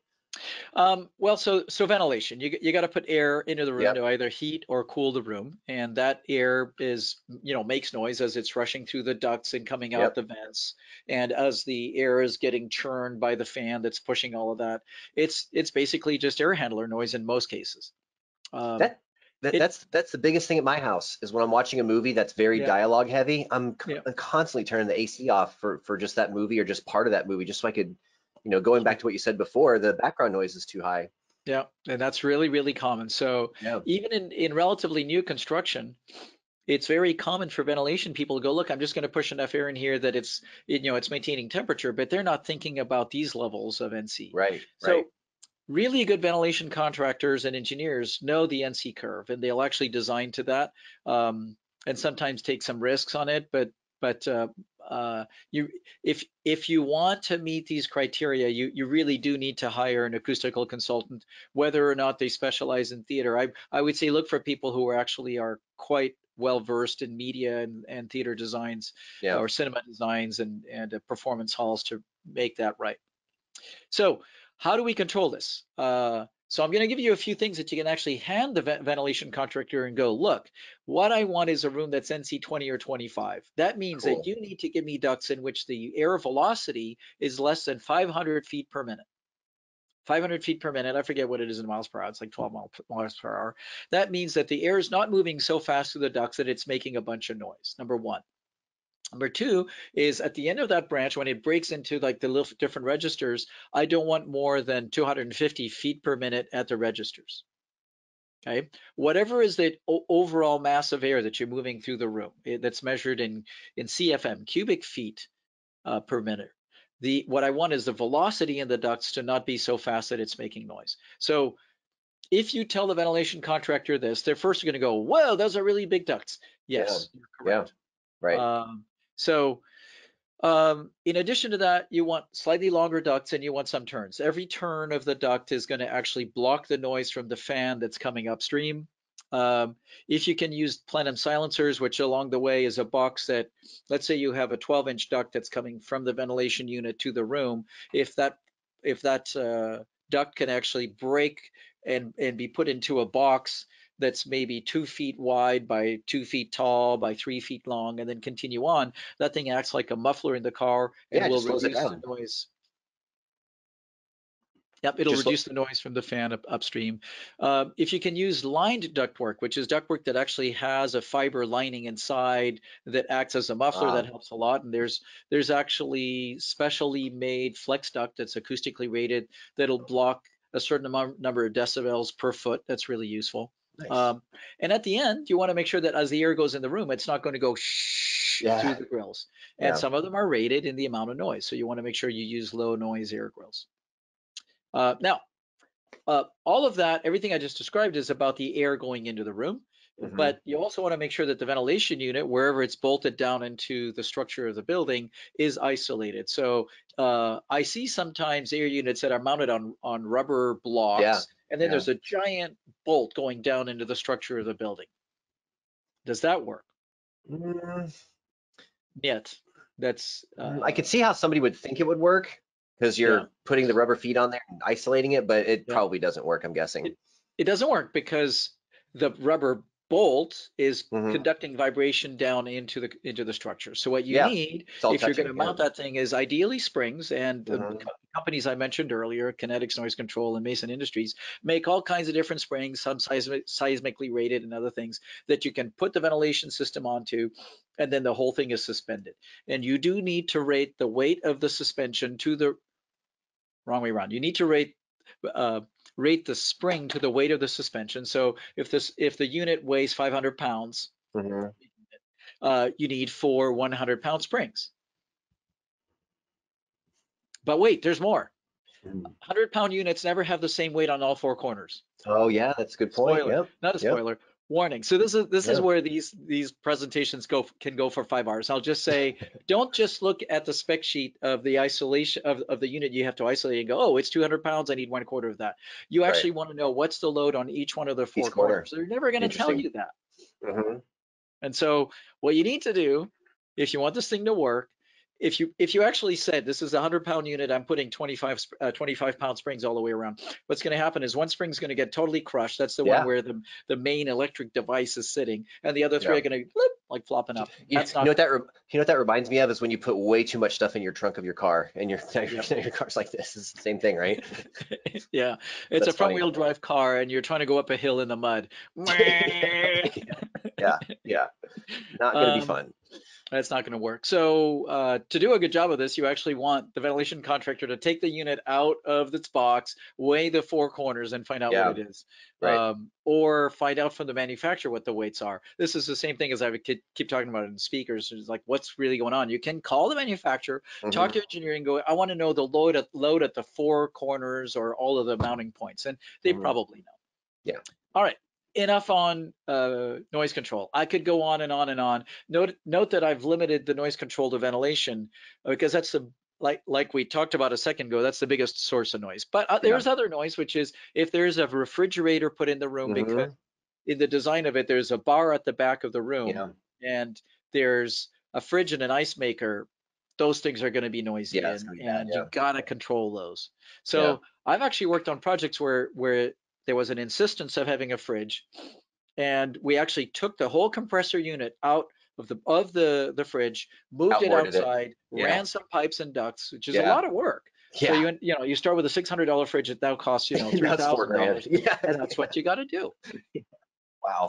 But hey, you gotta Um, do what you gotta do. yeah. Make Other it source work. of noise, of course, is fans in equipment. And the biggest one is video projectors. So Oh yeah. you do this beautiful room, really expensive speakers, everything is done wonderfully. You've done everything you can on the sound ISO, and then you hang a projector up there that the manufacturer said, oh, it's really quiet. Yeah. Dude, as long as there's a fan in it, it's not quite enough. It's not That's gonna kind of lie. how I'm Yeah. looking at it. Yeah. You absolutely, of course, want to measure it, but One very, very quick thing you can do is to find out if it's quiet enough is you walk in the room, turn on the projector, plug your ears, Hmm. let your internal dynamic range go down a little bit. Yeah. Plug your ears for a few seconds and then unplug your ears and listen. You're going to hear that You'll projector. hear You're it going right to hear away. the Yeah. ventilation. You're going to hear all that stuff. You don't even need a microphone to know that's not Hmm. good enough. I've done a lot of video calibration where a big giant projector, like some of the really physically big ones, are in a box or something to help. Yeah. I'm sure Yeah. you see that as well. So that's what you should do. The projector should be mounted. It should either be in the back of the room. Actually, in this room, it would be over there, Yeah. behind a port glass, completely, away from the room, like it is in movie theaters. Or Yeah. if you can't have a separate space for it, and by the way, a port glass is typically up to 6 millimeters, say quarter inch Hmm. of pure white uh, glass with anti-reflective coating on either side. When you put that in, it's going to drop about maybe 3% of light, no big Yeah. deal. You can't Not, use yeah. regular glass. The regular glass is green. It's going to tint. Hmm. Don't do that. It's got to be port glass. It's going to cost $300 to $500. That's what you need. Um, or if you can't do that, you need to put the projector in a hush box, an Yep. enclosure. It can be hidden as a big soffit in the back, but you got to Hmm. ventilate it. You got to do all of that, and it gets complicated. Yeah. So those are the main sources of noise: projectors, an equipment rack with amplifiers and other things that have fans in them, and of course the Hmm. ventilation, refrigeration, those things. Um, and I'm kind of looking at that separate from the noise of the outside. So if there's a freeway nearby and its noise is coming into the room, yeah, that is background room, but you're going to control that by the sound isolation that we talked about in the first half of this. Can't You be would more hate my than that. house. You would hate my house, Anthony. I live downtown. There's a little airport right here. There's water right here, so we always hear boats and jet skis and stuff. A loud air conditioner, ceiling fans. You'd probably walk in my room and go, ugh. Uh, I have two words for you: headphones. Yeah, right. Yeah, exactly. Yeah. And the sound isolating type, like these Etymotics I'm wearing here that are Hmm. blocking everything from the outside. Sure, All right, sure. final phase, and I'm going to go through this quickly. Why? Because I've talked about this, I don't know, 6 times in various Yeah. webinars. There was a Yep. whole webinar on this, so I'm going to go through like really quick motions on this. It's the So big stuff. Yeah. as a reminder, we're going to talk about sound reflection control because in a room with no treatments, you're going to hear some direct sound from the speaker, and then there's going to be some reflections bouncing around the room. If they're uncontrolled, they're going to add some potentially unwanted distortion in the form of comb filters and other spatial errors. There's a few reflections. Here's more reflections coming off the right side of the room. Some of them are going to hit directly back to your ear. Some of them are going to bounce around the room 3 or 4 times before they hit you. And then there's more reflections from the left side of the room. All told, if you don't control the reflections in the room, you're going to have chaos. Chaos because overall, as you can see in this diagram, there is a lot more red arrows of sound energy coming back to you than the direct sound. Granted, Hmm. each one of them is a little lower level than the direct sound, but overall they contribute enough energy that there's 3 or 4 times more reflected energy than direct sound. And so your brain's kind of confused, like, whoa, what's going on? And then Hmm. they can introduce comb filters, errors, soften up the sound, not good. So you got to do something about this. I think I've mentioned this, like I said, in these webinars right from the Hmm. start, late March. So Oh yeah. you got to control this. Now, I will use the same diagram to talk about dispersion of speakers as I do acoustical control. An ideal system is one in which you got the right dispersion and the right acoustical control. Let's look at that. Now, people are going to go, well, no, I'm in my room. It's untreated. I can hear the sounds coming from my front speakers. That guy's full of BS because he's got a BS and EE. Hmm. Well, that's because our brain, our ear and brain system focuses on the first arriving sound. There's actually a little an important signal processing element going on in our minds that when there's many sounds coming from all these different places, we pay attention to where the first one is coming from. We actually compare all of those patterns and go, okay, this is the first Hmm. one. That's where it's coming from. And it's very effective if the reflection patterns are consistent with the direct sound. So the better a speaker dispersion is, the more even it is, so that the reflections are the same as the direct sound, the easier it is for our brain to go, oh, there's the direct sound, here's the reflected sound, trying to do that the same, and Hmm. therefore that reflected sound coming from over there, I'm going to ignore that. It's a really powerful process in our brain. It does take brain power. So you're sitting there for 2 hours of a movie with your brain trying to untangle what's the direct sound from what's the reflected sound coming from the center speaker, the left speaker, the surround speaker, and in the end, it's fatiguing. You don't want to do this to your customer. Mhm. You want them to Right. enjoy the movie without any hassles. Now, this is what the different reflected sounds would look like in a room in which you haven't done anything to control the chaos, which is there'd be some direct sound, some clusters Mhm. of reflected sounds. There's all of these um, groups that mean that instead of having a really smooth decay in the room, it's going to be chaotic. What we're looking for is a really smooth decay of sound. We're not looking to eliminate the sound. So the reflected sound. I'm going to say this about 4 times here. We want some reflected sound in the room, but we want it to be controlled. We want it to be manipulated in a way by the treatments we're about to talk about, and we want it to be Mhm. a really smooth decay over time. So the elements you're going to put on the walls to control the sound reflections are either absorption or scattering devices. So you're either going to suck out the energy or you're going to break it up into small pieces. Um, why don't you just eliminate it all? I just said a second Yeah. ago, we don't want to eliminate all the reflections. Why not? Well, why not? Because you have come to expect that when you walk into a room of a certain size, there's a certain amount of reflections that come around you. That's just programmed into our brain from Mhm. a very early age. And if you eliminate them all, if you actually put absorption everywhere, if you put 1 inch of absorption, that's really bad. If you put Mhm. 4 inches of absorption, it's also really bad, all the way around. And why? Because your brain's suddenly in this starved environment where like you hear sound coming from the source and you see that there's walls everywhere around, but there's no reflections. And the internal little data computer in your brain goes, something's wrong. You know, that sounds like an evolutionary thing. I can't think of a time as humans where we've ever lived and worked in a dead silent environment. So I would think Yeah. that's biological, right? It's biological. It's actually a lot has been written about this in the literature on psychoacoustics, and Yeah. I'm not going to say very much because I can go way down this path. I'm just going to say our brain has learned to that when we're in a room and our eyes see a certain pattern in certain structures, we should expect a certain amount of reflection, and we Right. use that reflection to be able to figure out where's the first arriving sound. So the evolution part Mhm. of this is first arriving sound is usually where the very large animal with big teeth is making noise and coming from. Mhm. And we've learned that, hey, that's where it is. You look at it, you evaluate, and you go, well, should I run or should I fight? And those of us who did not have that evolutionary process or the God-given process, depending on what Mhm. you believe, died. Yeah. We Got didn't eaten. procreate. Our kids that would have had that same error in their genes didn't exist. So that just got eliminated. So on the evolution point, the people who have really good ability to go, there's the sound, even under Mhm. very reflective conditions like a forest, a cave, a place where there's a lot of reflections, um, those of us survived. And our auditory system is really quick at that. There's a Mhm. bunch of data that says it's well under a millisecond. You can quickly hear it.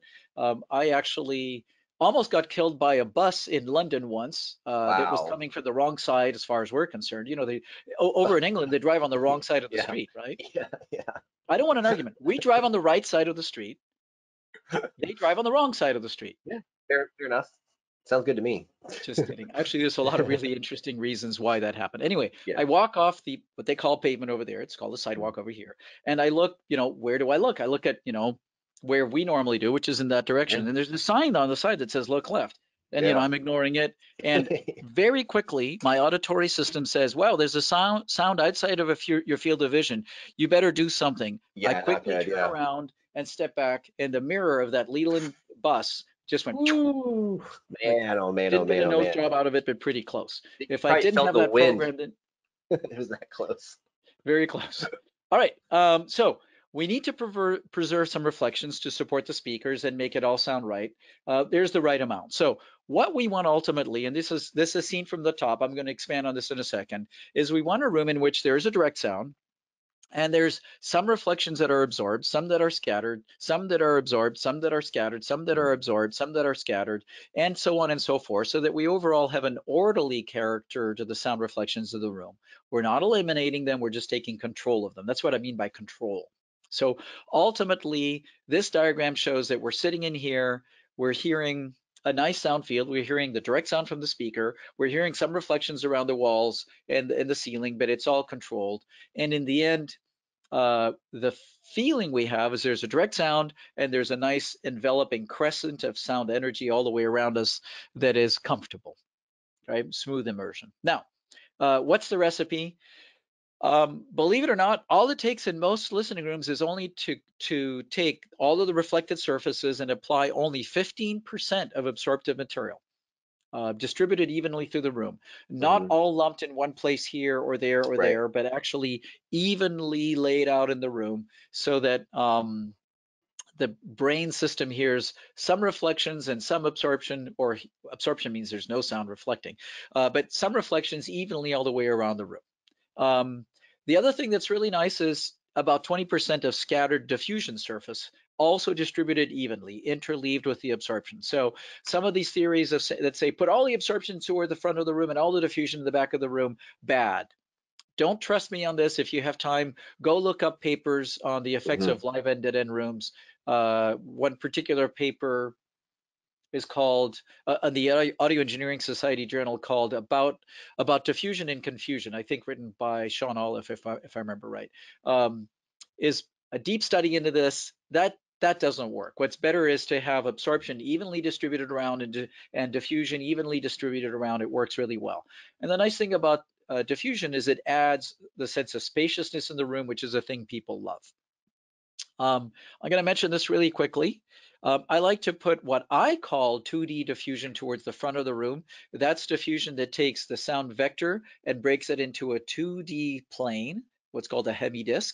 And I Hmm. like to put what I call 3D diffusion, not 3D of the calculation of a quadratic residue diffuser, but just 3D re-radiation towards the back of the room. So this room, I'll see if I can do this with this camera.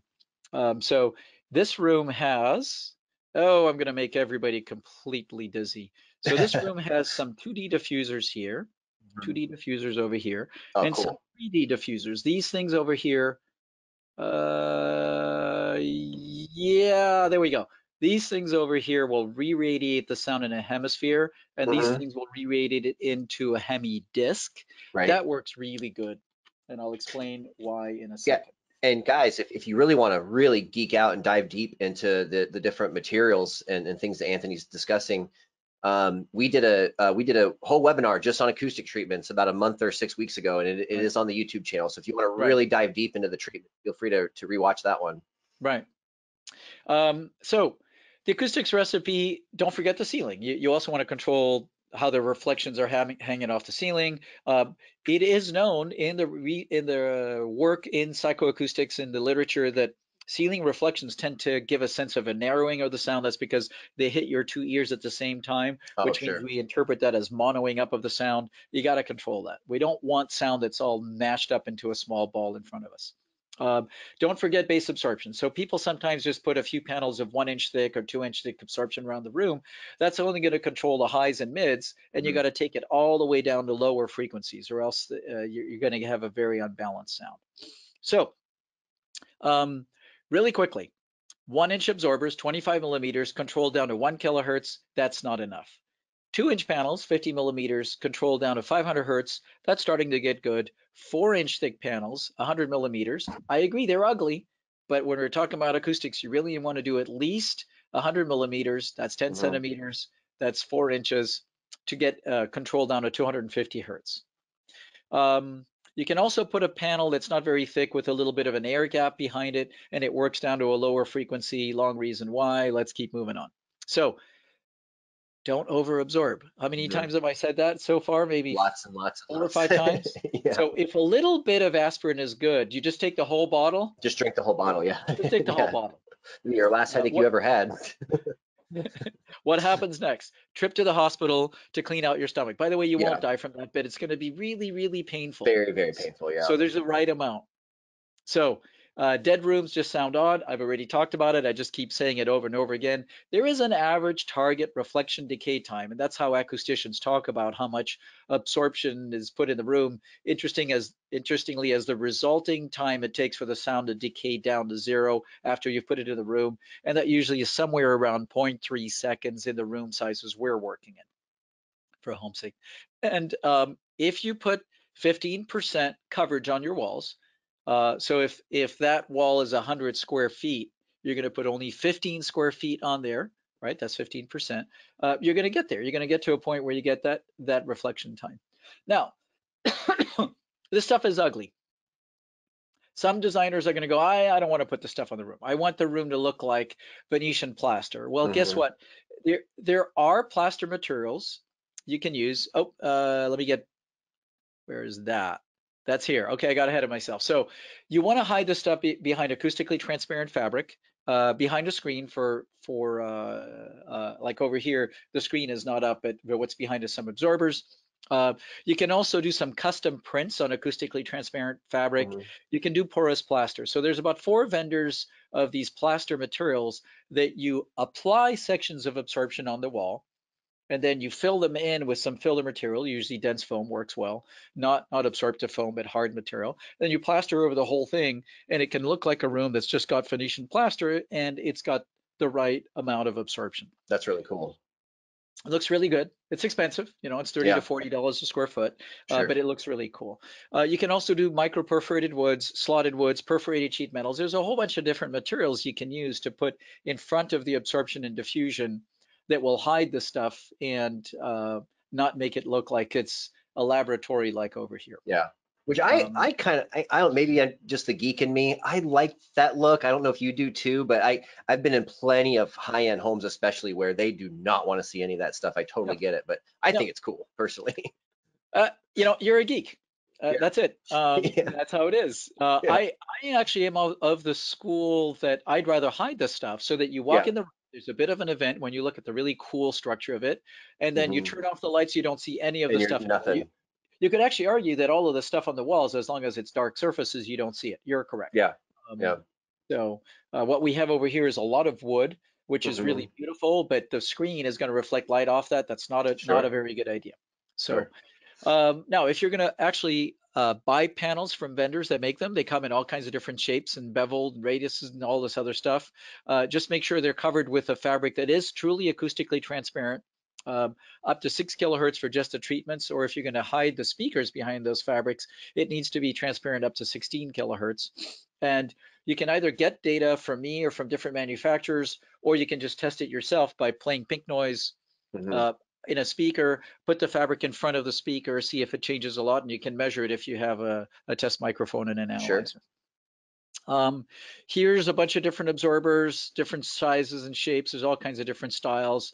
We have a line called Sonatus that you can get these absorbers in different colors and different thicknesses, white, green, blue, gray, whatever you need. Hmm. Um, we also make some absorbers that have a layer of wood in front of them to make them look pretty and actually filter off a little bit of the high frequency absorption, because most rooms already have too much high frequency absorption through the furniture, carpeting, and things like that. So tapering that down is a little bit of a good idea. And we got a whole bunch of different styles in the Sonatus line. You can look at that separately. All right, Those look cool. The thank little you. patterns and stuff look really Yeah, cool. this I really this like one's that. really cool, called a Yeah. maze. These are tools that when you show them to a designer and an architect, then you go, oh, well, I Yeah. can use this. I could see a few columns of this. Well, it goes from Um, being this ugly thing that you don't want to something that actually looks really cool. right. Yeah. So note on draperies. I work in rooms all the time where there's an entire window of glass, Hmm. or 2 windows of glass, and you go, oh, we're just going to cover that with a curtain. So a curtain has a few problems. One is it's going to absorb the whole wall, which is too much. Right. Second thing is it's an uneven absorber. You don't really know what it's going to be every time it opens and closes. It's going to be affected by the kind of fabric and the weight of it Hmm. and the pleat number. Uh, but if you want it to be an absorber, you need an air gap. You need actually a little space between the curtain and the window. Otherwise, the fabric's right up against the windows. There's no absorption. So Right. um, my preference is a heavy velour type material. Um, and in what's called 100% fullness, so there's actually a fair amount of folding. And my preference is actually even better than that, is if you can do a custom drape in which there's a back layer of blackout so that there's no light coming in, and then layered in that is strips of really thick flannel, which is called Hmm. waffle bump in the business of making drapes. And then in front of that is a layer of acoustically transparent fabric to hide all of that. Now you have a drape that has strips of reflection, strips of absorption. It's all Hmm. curved around, so you get some scattering, and it doesn't suck out the quality of your room. Cool. So we do actually make that. My group called Dimension 4 makes those curtains. They are expensive. It's a custom drape. Custom Sure. drapes are expensive, but they do a great job of not sucking out the life of a room. Excellent. Okay. Um, Low frequency gets interesting when you talk about absorbers. Regular frictional materials don't work very well because they need to be thicker and thicker and thicker. If you take that that little thing I had described in the low frequency, as you Hmm. go lower and lower and lower, it gets really thick. So you have to resort to different materials. And there's a bunch of approaches called tympanic resonators and cavity resonators and perforated enclosures and spring-loaded enclosures. There's some active schemes. All of that stuff's really complicated. Um, and I would say that while frictional absorption is easy to understand, it scrubs off energy, the other stuff relies on pressure and resonances. You can buy materials from different manufacturers that are low frequency absorbers. This is stuff we make in the Deco Trap line that has all kinds of looks.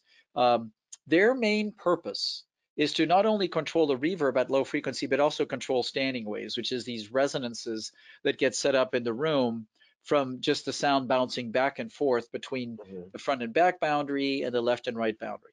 And those resonances end up creating a bad frequency response, a really poor impact because the sound resonates at certain frequencies and different bass at different seats. Hmm. And the problems are usually not much higher than 150 hertz and down to 20 hertz if you have solid construction, if it's stud construction down to 30 or 35 hertz. I did an entire 2-hour session on this called the subwoofer set webinar. Right. Go look at that. Yep. Okay, Yeah. I've talked ad nauseum about that. But I do want to mention that determining the right bass absorber, if you're going to use resonating types, whether they're tympanic or flexural tympanic or diaphragm, those are sort of synonyms, or resonance, gets really complicated. And you can't just measure at one point in space. You actually have to get an average Hmm. of measurements around certain places, 4 or 5 averages, uh, and look at all of that, and look at the decay of the sound, understand if it's a resonance in the room or a reverb, and then act accordingly. Um, there are absorbers that work on pressure zones and others that work on frictional zones, and you have to understand all of that. Hmm. So I get into discussions with clients all the time or designers all the time. Well, I just put a diaphragm absorber over here, it's going to work. It's like, well, you can try, Try but it. Yeah. if it's kind of like actually getting back to medicine, sometimes the doctor gives you a remedy and it doesn't work because it was the Yeah. wrong premise. And Right. sometimes they don't know until you try that remedy and you go, well, that didn't work. I still have a really bad pain in my elbow. Then you do something else. Sure. Um, with medication, it's easy. You just change the vial. With acoustics, you just put all the stuff in your room and it didn't work. Yeah. So I'm just saying, be careful with all of that because you can easily go down the wrong road. My preference around bass control is to have kind of broadband damped low frequency absorption that Hmm. covers the range, from 30 hertz to about 150 hertz, that's kind of distributed around the room to basically catch it all. I've done rooms in which there's a whole bunch of different tympanic absorbers Hmm. or resonator absorbers that are different frequencies, hoping that, hey, by basically doing a shotgun approach at doing a whole bunch of different ones, some of them will do the Some of it right will thing work. for that day. Sure, sure. Guys, as Anthony said before, we've covered a lot of the stuff about standing waves and bass. There's two that come to mind. We did one webinar called Subwoofers is One Enough, I think was the title. And then the other Right, one that we did that covered a lot of this was in the speaker placement webinar. So right. again, those are all on YouTube, guys, on the AVPro Edge YouTube channel. So feel free to rewatch those for really deep dive stuff. We went real crazy on a couple of those. It was a lot of fun. Right. Okay. Final little thing over here, scattering and diffusion. I've also covered this in the webinar Hmm. on treatments. Right. So I'm not going to go too far into it, but scattering is the idea of instead of absorbing the sound, you actually preserve it in the room, that you break it into smaller pieces. Hmm. Um, it can be done. Oh, I'm sorry. It looks like this, sort of graphically. I like to be as graphical as I can with these things. Hmm. So the reflected path, rather than come back and bounce at you, is broken into small vectors. Um, there's a bunch of ways to do that. Purpose-built materials, a bookcase with the books all at different depths can work. Actually, you actually, if you calculate the resonances or the internal resonances of all of those little wells of quadratic residue, you can actually place the books in a way where somebody's gonna come over and want to flatten them all back out and like, oh no, No, that's no, not no, no. working. Yeah. Yeah. Um, but the main idea is to have enough scattering in the room to smooth out the sound field. Mhm. They do have to be thick. A little scattering device, it's only this thick, is not going to do anything only at the highest frequencies, and that's not where you get the benefit. So Right. it needs to be between 15 and 30 centimeters thick, which is 6 to 12 inches. That's big. It's big. Yeah. Much thinner than that, it just doesn't do enough. And you want to sort of balance it. I've said that before. You want to interleave it. So it makes the scattering and with the absorption. To me, scattering diffuser panels are the stuff that high-end rooms are made of. So if you go into a room and it's got really nice speakers, really nice amp, really nice cabling and all of that stuff, and it only has a few panels of absorption in it, you should think, wow, we're not going to get to all of the potential of what this room Right. can do. We Right. really need to add some scattering devices in here. I actually found a really interesting paper, was a review by old buddy of mine, also acoustical designer Keith Yates, from years and years and years and years ago, where he had gotten samples of the first RPG diffusers into his high-end shop when he ran one of those. Mm-hmm. And he obsessed and tweaked over all kinds of stuff, and he put those in. It was like, holy, this did more to my sound than just anything I've done before.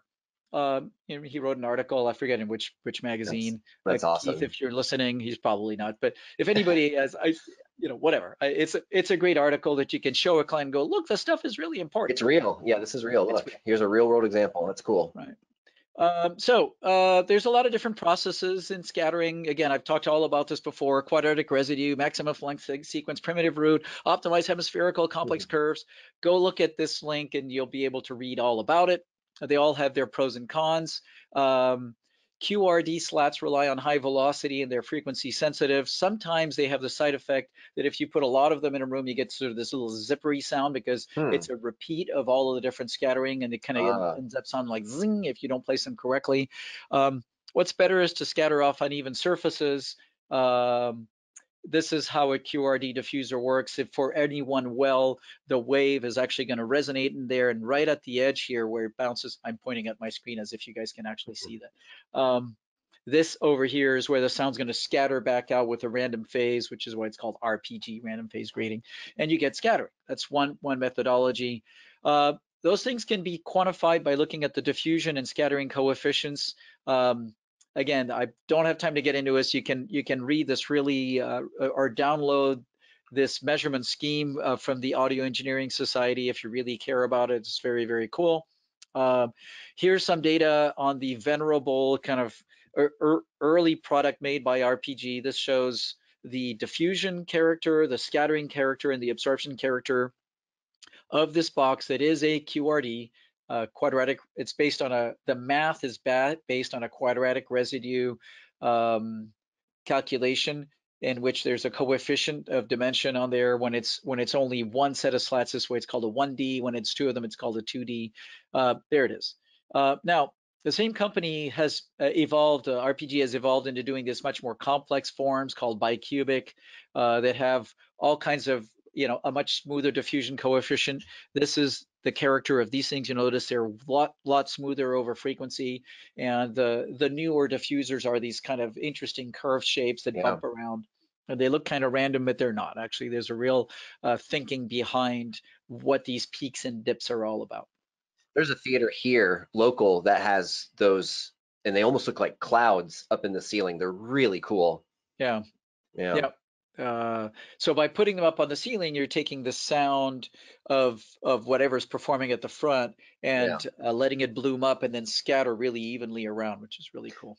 This might be a kind of a complicated answer to a simple question, but I always see that the treatments for the ceilings are always kind of suspended. Yeah. I'm sure there's a whole thing we could probably talk about suspending them versus bolting them directly to the ceiling. So I mentioned earlier about absorbers is that they work better by having an air gap. Yes, for lower So take frequencies. a Yeah, 2 inch or 3 inch absorber and you drop it from the ceiling an inch or two or three, you get better low frequency performance out of that. perfect. On a Perfect. Perfect. diffuser, it doesn't make any difference.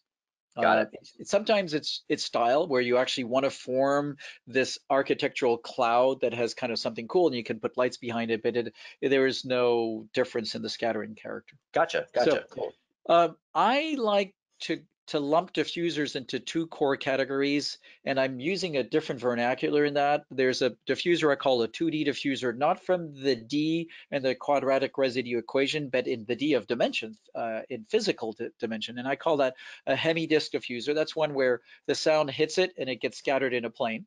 And Hmm. that would be a diffuser with slats in this direction would do that. And I like to use those generally towards the front of a room. So in this room, the front's behind me. You'll notice Hmm. that these things over there pointing, trying to point. Oh my God, it's all mirrored. I can't do it. It's like driving a boat. Uh, Over there and over there. Yeah. Sorry. Those are what I call 2D diffusers. They're Hmm. not using a QRD approach. It's a different type of scattering scheme. I like to use those towards the front of the room so that the energy in the front of the room is all in the horizontal plane, and you actually get better sense of envelopment from that. Hmm. And then I like to use what I call 3D, which is a hemispherical diffuser. I like to use those more towards the back of the room. I pointed the camera earlier. I'm not going to do that to you again. Towards the back and the ceiling, back of the ceiling of the room to help the surround speakers scatter around the room and to get a better sense of energy coming back to you from this direction. It kind of matches what really good sounding concert halls do. It actually does work. So here's some simple diagrams of 2D diffusers, either cylindrical shapes or polycylindrical shapes that have a constantly varying radius. Slotted diffusers, the sound that hits that is going to get scattered only in the opposite direction, essentially, of where the ribs are. Here's some 3D diffusers, pyramid, or these kind of skyline shapes. Hmm. Here's 2D diffusers, 3D diffusers, bunch of different ways to do it. So we make a series of different diffusers. This thing I'm really proud of is this called a C-fuser. And it's actually a combination of a cylindrical diffuser and a bass trap all in one. It works Wow. really well. We're using the Cool. volume inside to do low frequency absorption. This is what's called a six strip, the Sonata six strip that's over there. Really Hmm. cool device. We have a four fuser. We have a big fuser. I love that term, big fuser. The big fuser. Yeah. We make it in, this is really cool. This is actually made in Croatia by a really, really good acoustical firm.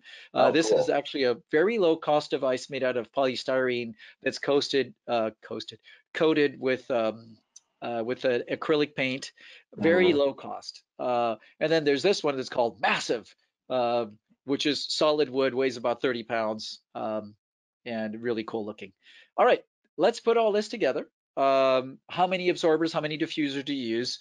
I'm going to repeat this again. I think I said I was going to say it 6 or 7 times. Yeah, I think You're we're up not to going to five or cover six more now. than Yeah. 15% of the walls with absorption.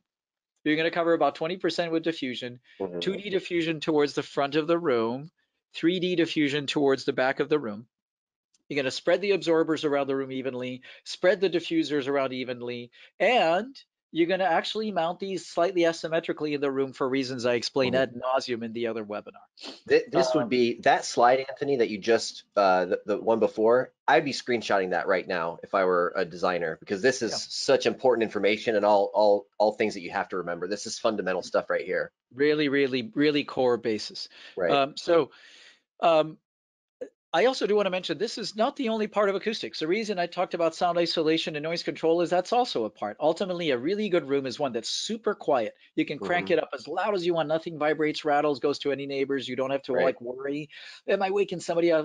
By the way, I didn't mention this, but a good reason to have sound ISO is to have the comfort to listen to as loud as you want without any anxiety. You can just Yeah. relax and Sure. know I'm not waking anybody up or bothering anybody. I think Hmm. that's important. That's part Um, of the experience, right? Part of melting into the movie is not having to right. worry about these things. I love that. That's Exactly. great. Exactly. You're in the movie. You're not Hmm. worrying. So good sound isolation, good noise control, and proper acoustic treatment, which I'm about to conclude on this and let you guys go about your business. So um, don't forget to treat the ceiling primarily at the first reflection with absorption, and Hmm. remember that diffusion, which is not used enough in my view in cinemas or listening rooms, it smooths out the decay and makes the room sound really good. It also enhances the quality of the absorbers actually, so you can, as you put diffusers in, you can maybe knock down the amount of absorption you're using. Now, I'm going back to this diagram I used earlier, which is a top view of the room in which I'm showing where I would lay things out. Hmm. Um, I would put absorbers in that mid reflection point between the speakers and the listener to get rid of that first bounce, and then diffusers around the back of the ceiling.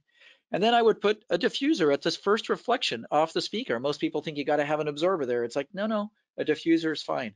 On the opposite side, I may put an absorber Mhm. and a diffuser. On the opposite side, I may put an absorber, a diffuser, an absorber, a diffuser. This shape I'm representing as a 2D diffuser. You can see that this cylinder shape is going to scatter the sound out kind of evenly that way. And then past a certain point of the room, I'm going to start to switch to these 3D diffusers that are scattering hemispherically in the room. So here and on the back wall. And then in the middle of the back wall, I like to put absorption. So let's Mhm. actually drill down into that. This is the left wall of the room, Mhm. right? So this is that that's the first diffuser. If you go to the left, that's the first diffuser. This is our meditating Yeah. neighbor in the earlier slide. We've convinced them that this stuff is cool, and now they've come into the listening room to Mhm. enjoy it with us. Um, and so this is a layout that I would say to do. So diffusers, absorbers, diffusers, absorbers. These are 3D diffusers. These are 2D. This is a surround speaker. This is our front speaker placed behind Mhm. an acoustically transparent screen. And in the corner, there's a bass absorber. Now, this looks like a lot of coverage. This looks like, man, you've covered the whole wall. Yeah, but if I took everything off the wall and I just put all three of the absorbers in the corner, look at how much of this room I'm taking up. It's not much. Yeah. Not much. It's about 15%. Yeah. So it does look like it takes up a lot of visual space because it's all sort of in the middle, and I'm going to talk about that in a second. So this is a good layout for the left wall. This is a good layout for the right wall. Same kind of thing, absorber, diffuser, absorber, diffuser. I just Mhm. interleaved it. And it's actually offset from what was going on the other side. Same thing if I took all these absorbers and stuck them in the bottom corner, about 20% only. So Anthony, there a question that came in from Dan. He says, where do you start the 3D diffusers if you have multiple rows of seating? So in yeah. one row of seating, it's right behind that guy. So in multiple rows of seating, would you start it behind the last seat, or what do you think? No, usually about halfway back, halfway Okay. to 5/8 of the way back is a good place to start. There's other factors in that, including where are your surround speakers, where's the back listeners. That's one that I could go on and on and on and on for. But that's a good kind of generalized Okay. recommendation is halfway Cool. back. Dan, hopefully you got that, Dan. If you want some follow up, just feel free to type into the question box there. Great. Okay, back wall absorbers in the middle of the back wall. It's well known that if there's a lot of reflection hitting you from behind and coming back, that's going to mono up your sense of space. Mhm. It's, and that reflection could either be direct or actually through scattering diffusers. Scattering diffusers are not very good on the orthogonal. So if you have a center speaker passing your head, hitting a diffuser right behind you and coming back here, it's going to mono up the sound. So these rooms that have diffusers all the way around the back wall, bad. No good. The Yeah. middle section needs to be absorptive, and then the outer section you do 3D diffusers. And then the ceiling looks like this for Mhm. absorption and diffusion. Um, I've lost my absorbers. Anyway, there'd be absorbers here and diffusers, sort of past the middle of the room. Now, um, again, as a repeat, this is what the pattern of reflections and absorption are going to look like. You've already seen this earlier on. So Mhm. some of the sounds that would bounce around get absorbed, some get scattered, some get reflected. I'm not showing this on here, but remember, there's still a lot of wall surface where the sound can Mhm. reflect freely. You just need the right balance of all of that. So this is going to be a room that's going to produce a good sound field where the imaging is nice and tight, the sound space is nice and even, everything's going to be well tempered. And in the end, the sensation, oh, there's my absorbers. The Mhm. sensation is you get clear direct sound. We've attenuated about 15 to 20% of the reflected energy, so Mhm. we're not so dominated by reflected sound, and you get a smooth immersion. The impulse, if you put an impulse of sound in the room and looked at how it bounced around and returned back to the microphone or your ears, you'd get a direct sound and you get reflections, but they're all evenly spaced out in time. So that's the right way to go. Now, um, here's some renderings of how this thing lays out on the wall. Mhm. So getting less schematic and more into like some pretty pictures. This is our Sonata Cinema 350. Notice these would be absorbers, Mhm. 2D diffusers, absorbers, 3D diffusers. This is our higher end system. That's what's in the room where you got some absorbers, 2D diffusers, absorber, 3D diffusers, 3D diffusers on the ceiling. Um, didn't mean to do that. These are some schematics that show the full layout. You can see those on the Sonatus website for first a 350 square foot room, and they're a 650 square foot room. So the bigger the room, the more absorbers, the more diffusers you're going to put in there, Mhm. and it's going to control the room. Always about 15% of the surfaces only. So now, this is a prettier rendering. Summary of all the stuff about reflections and diffusion is they degrade sound quality and sound staging. The treatments include absorption and diffusion. And how do you make this all look good? So my favorite way to do it, we talked about this, is to, in a room like this, is to just do a design where you wrap fabric around the whole room. That's what I'm showing over here. So this blue line would represent fabric everywhere, and the absorbers and diffusers are all hidden behind that. Stretch fabric can be done many ways. This is an example of a company. This is a company called Wallmate, if I remember right. There's about 6 or 7 different brands of these plastic clips that you can put on the wall, just a strip that you put from floor to ceiling at regular intervals, and the fabric gets tucked and clipped and stretched in Oh, there. nice. So Very it's cool. not ridiculously overcomplicated or anything like that. That It's seems a fairly easy solution, right? it's pretty straightforward. Getting Yeah. getting the stretch to be even to where the fabric doesn't Yeah. get like little puckers in it is a matter of experience. And Jason, Right. if you're going to try this, I guarantee the first wall is going to look horrible. Yeah, of course. Yeah. The second wall is going to look less bad. By the time Uh-huh. you're done with the whole room, you're going to go, wow, I guess I'm going to start all over, and you're I going to better get start it. over. Yeah. Yeah. Of course. Now, Of course. the way to do it, this is one of my favorite slides, is here's a room in which I'm showing some subwoofers, some diffusers, some absorbers. That Hmm. stuff has got to get hidden by fabric. Hmm. Okay, that's what the fabric is for. The fabric is not there to cover a 1/2 inch or 1 inch of thin polyester damping material. Right. There's a lot of interior designers and architects who go, oh yeah, I'm going to put some padding on the wall. No, no, no. The Hmm. fabric is, if you just do that padding on the wall, it's basically going to only control the highest frequencies. It's not going to work right. What Right. you have to do is to build out a skeletal structure, Hmm. typically 4 or 6 inches away from the wall, then put the strips and then hang the fabric on that. And that's the thing. So if you're working with any architects or designers that don't quite get what this is for, please show them this part of the webinar. Okay, Hmm. this is really cool. This is the ugly crap that's hiding behind the fabric. We close the hood on the car. We no longer look at the engine.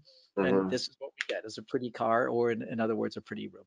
And this Nice. can look like this. There's a room Yeah. with black walls, and actually the photography on this makes it look like the woodwork is all yellow. It's actually sort of it's a darker tone, but that's just how we Uh, got photographed.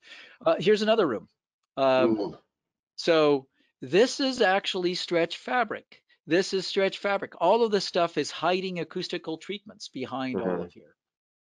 This is another room, stretch fabric, stretch fabric. This is not a big screen TV. This is actually a projection set with a beautiful wood frame around it. This is Hmm. stretch fabric, stretch fabric. This is printed acoustically transparent fabric with these beautiful pictures of a woman jumping on a trampoline. This is all hiding speakers and acoustical treatment. It's all acoustically porous. This is another room. All of these are different, but it's all stretch Hmm. fabric.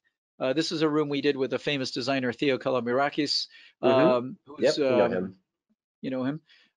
This Hmm. is fabric on a curved structure. This is actually micro perforated metal. It's porous. Um, here's another room with stretch fabric and some woodwork and some neat design. Here's another room. This, I think, a lot of these actually have won CDI awards, by the way. Yeah. Sure. I'm Sure. not Sure. mentioning this. Almost every one. I didn't pick them as that, but almost one of Hmm. those are CDI award winners. This one for Best Theater last year, this is stretch fabric. So this is stretch fabric from here to here. There's a little light cove below that recesses the gap That's cool. behind there. There's light coming down. It's blue here. You can make it red, blue, green, whatever you want. This is another room with stretch fabric. There's nothing going on the walls.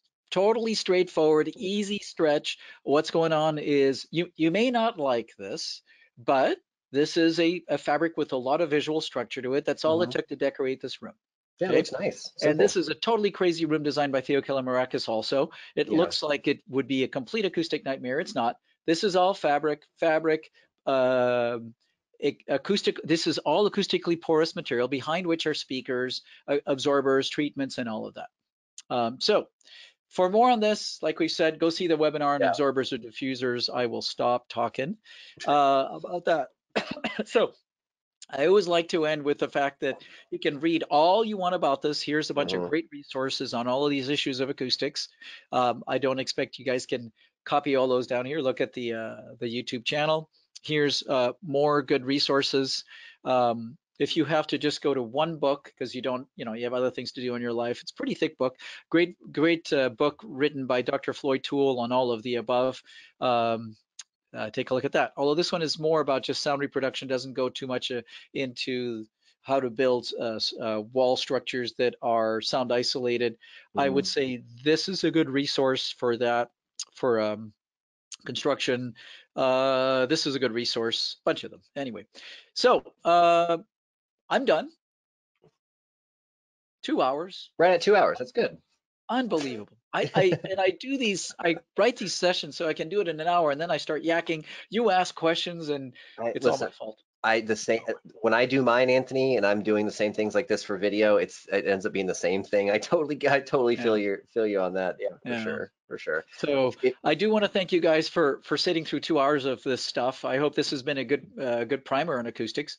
Yep. And there's a lot more to the depth of it than here. I hope this sort of guides your beginning of study into that area. And if you need to reach me, here's my contact info. I would say that if you have a question that's not private, something that you're willing to share with the audience, please send it to Jason. Yes. Through the website, and he'll forward that over to me, and then everybody can see the answer. Yeah, guys, and you can always reach me directly, jason@avproglobal.com, and then we also have a kind of a generic website, or I'm sorry, email address for questions at info@avproedge.com. Feel free to email us at any of those, and we're happy to get those questions answered for you. And it looks like those are your 3 websites, yeah? That's my propaganda. Good. So after years and years of doing this, I've developed some loudspeakers that work well in rooms. We have some engineering services for doing all this design work, and we have a package of acoustical materials that I've shown some pictures of. You can see more info. There's also some webinar info on there. So yeah, all guys, right. we have so this audio expert series that we've been doing with Anthony since March, I think. Yep. Is actually sadly coming to a conclusion. We have 2 sessions left. The next one is going to be on sweet spots, how many sweet spots are potentially in a room, so you can kind of direct people where to sit and design everything around that. And then our very last one that's going to tighten everything up and hopefully bring it all together will be on EQing and calibrating audio. So 2 sessions left. All the sessions that we've done so far are on YouTube. So if you want to catch up or you want to go back and revisit or review anything, feel free, guys. Those are all on the YouTube page now. And again, feel free to reach out with any questions.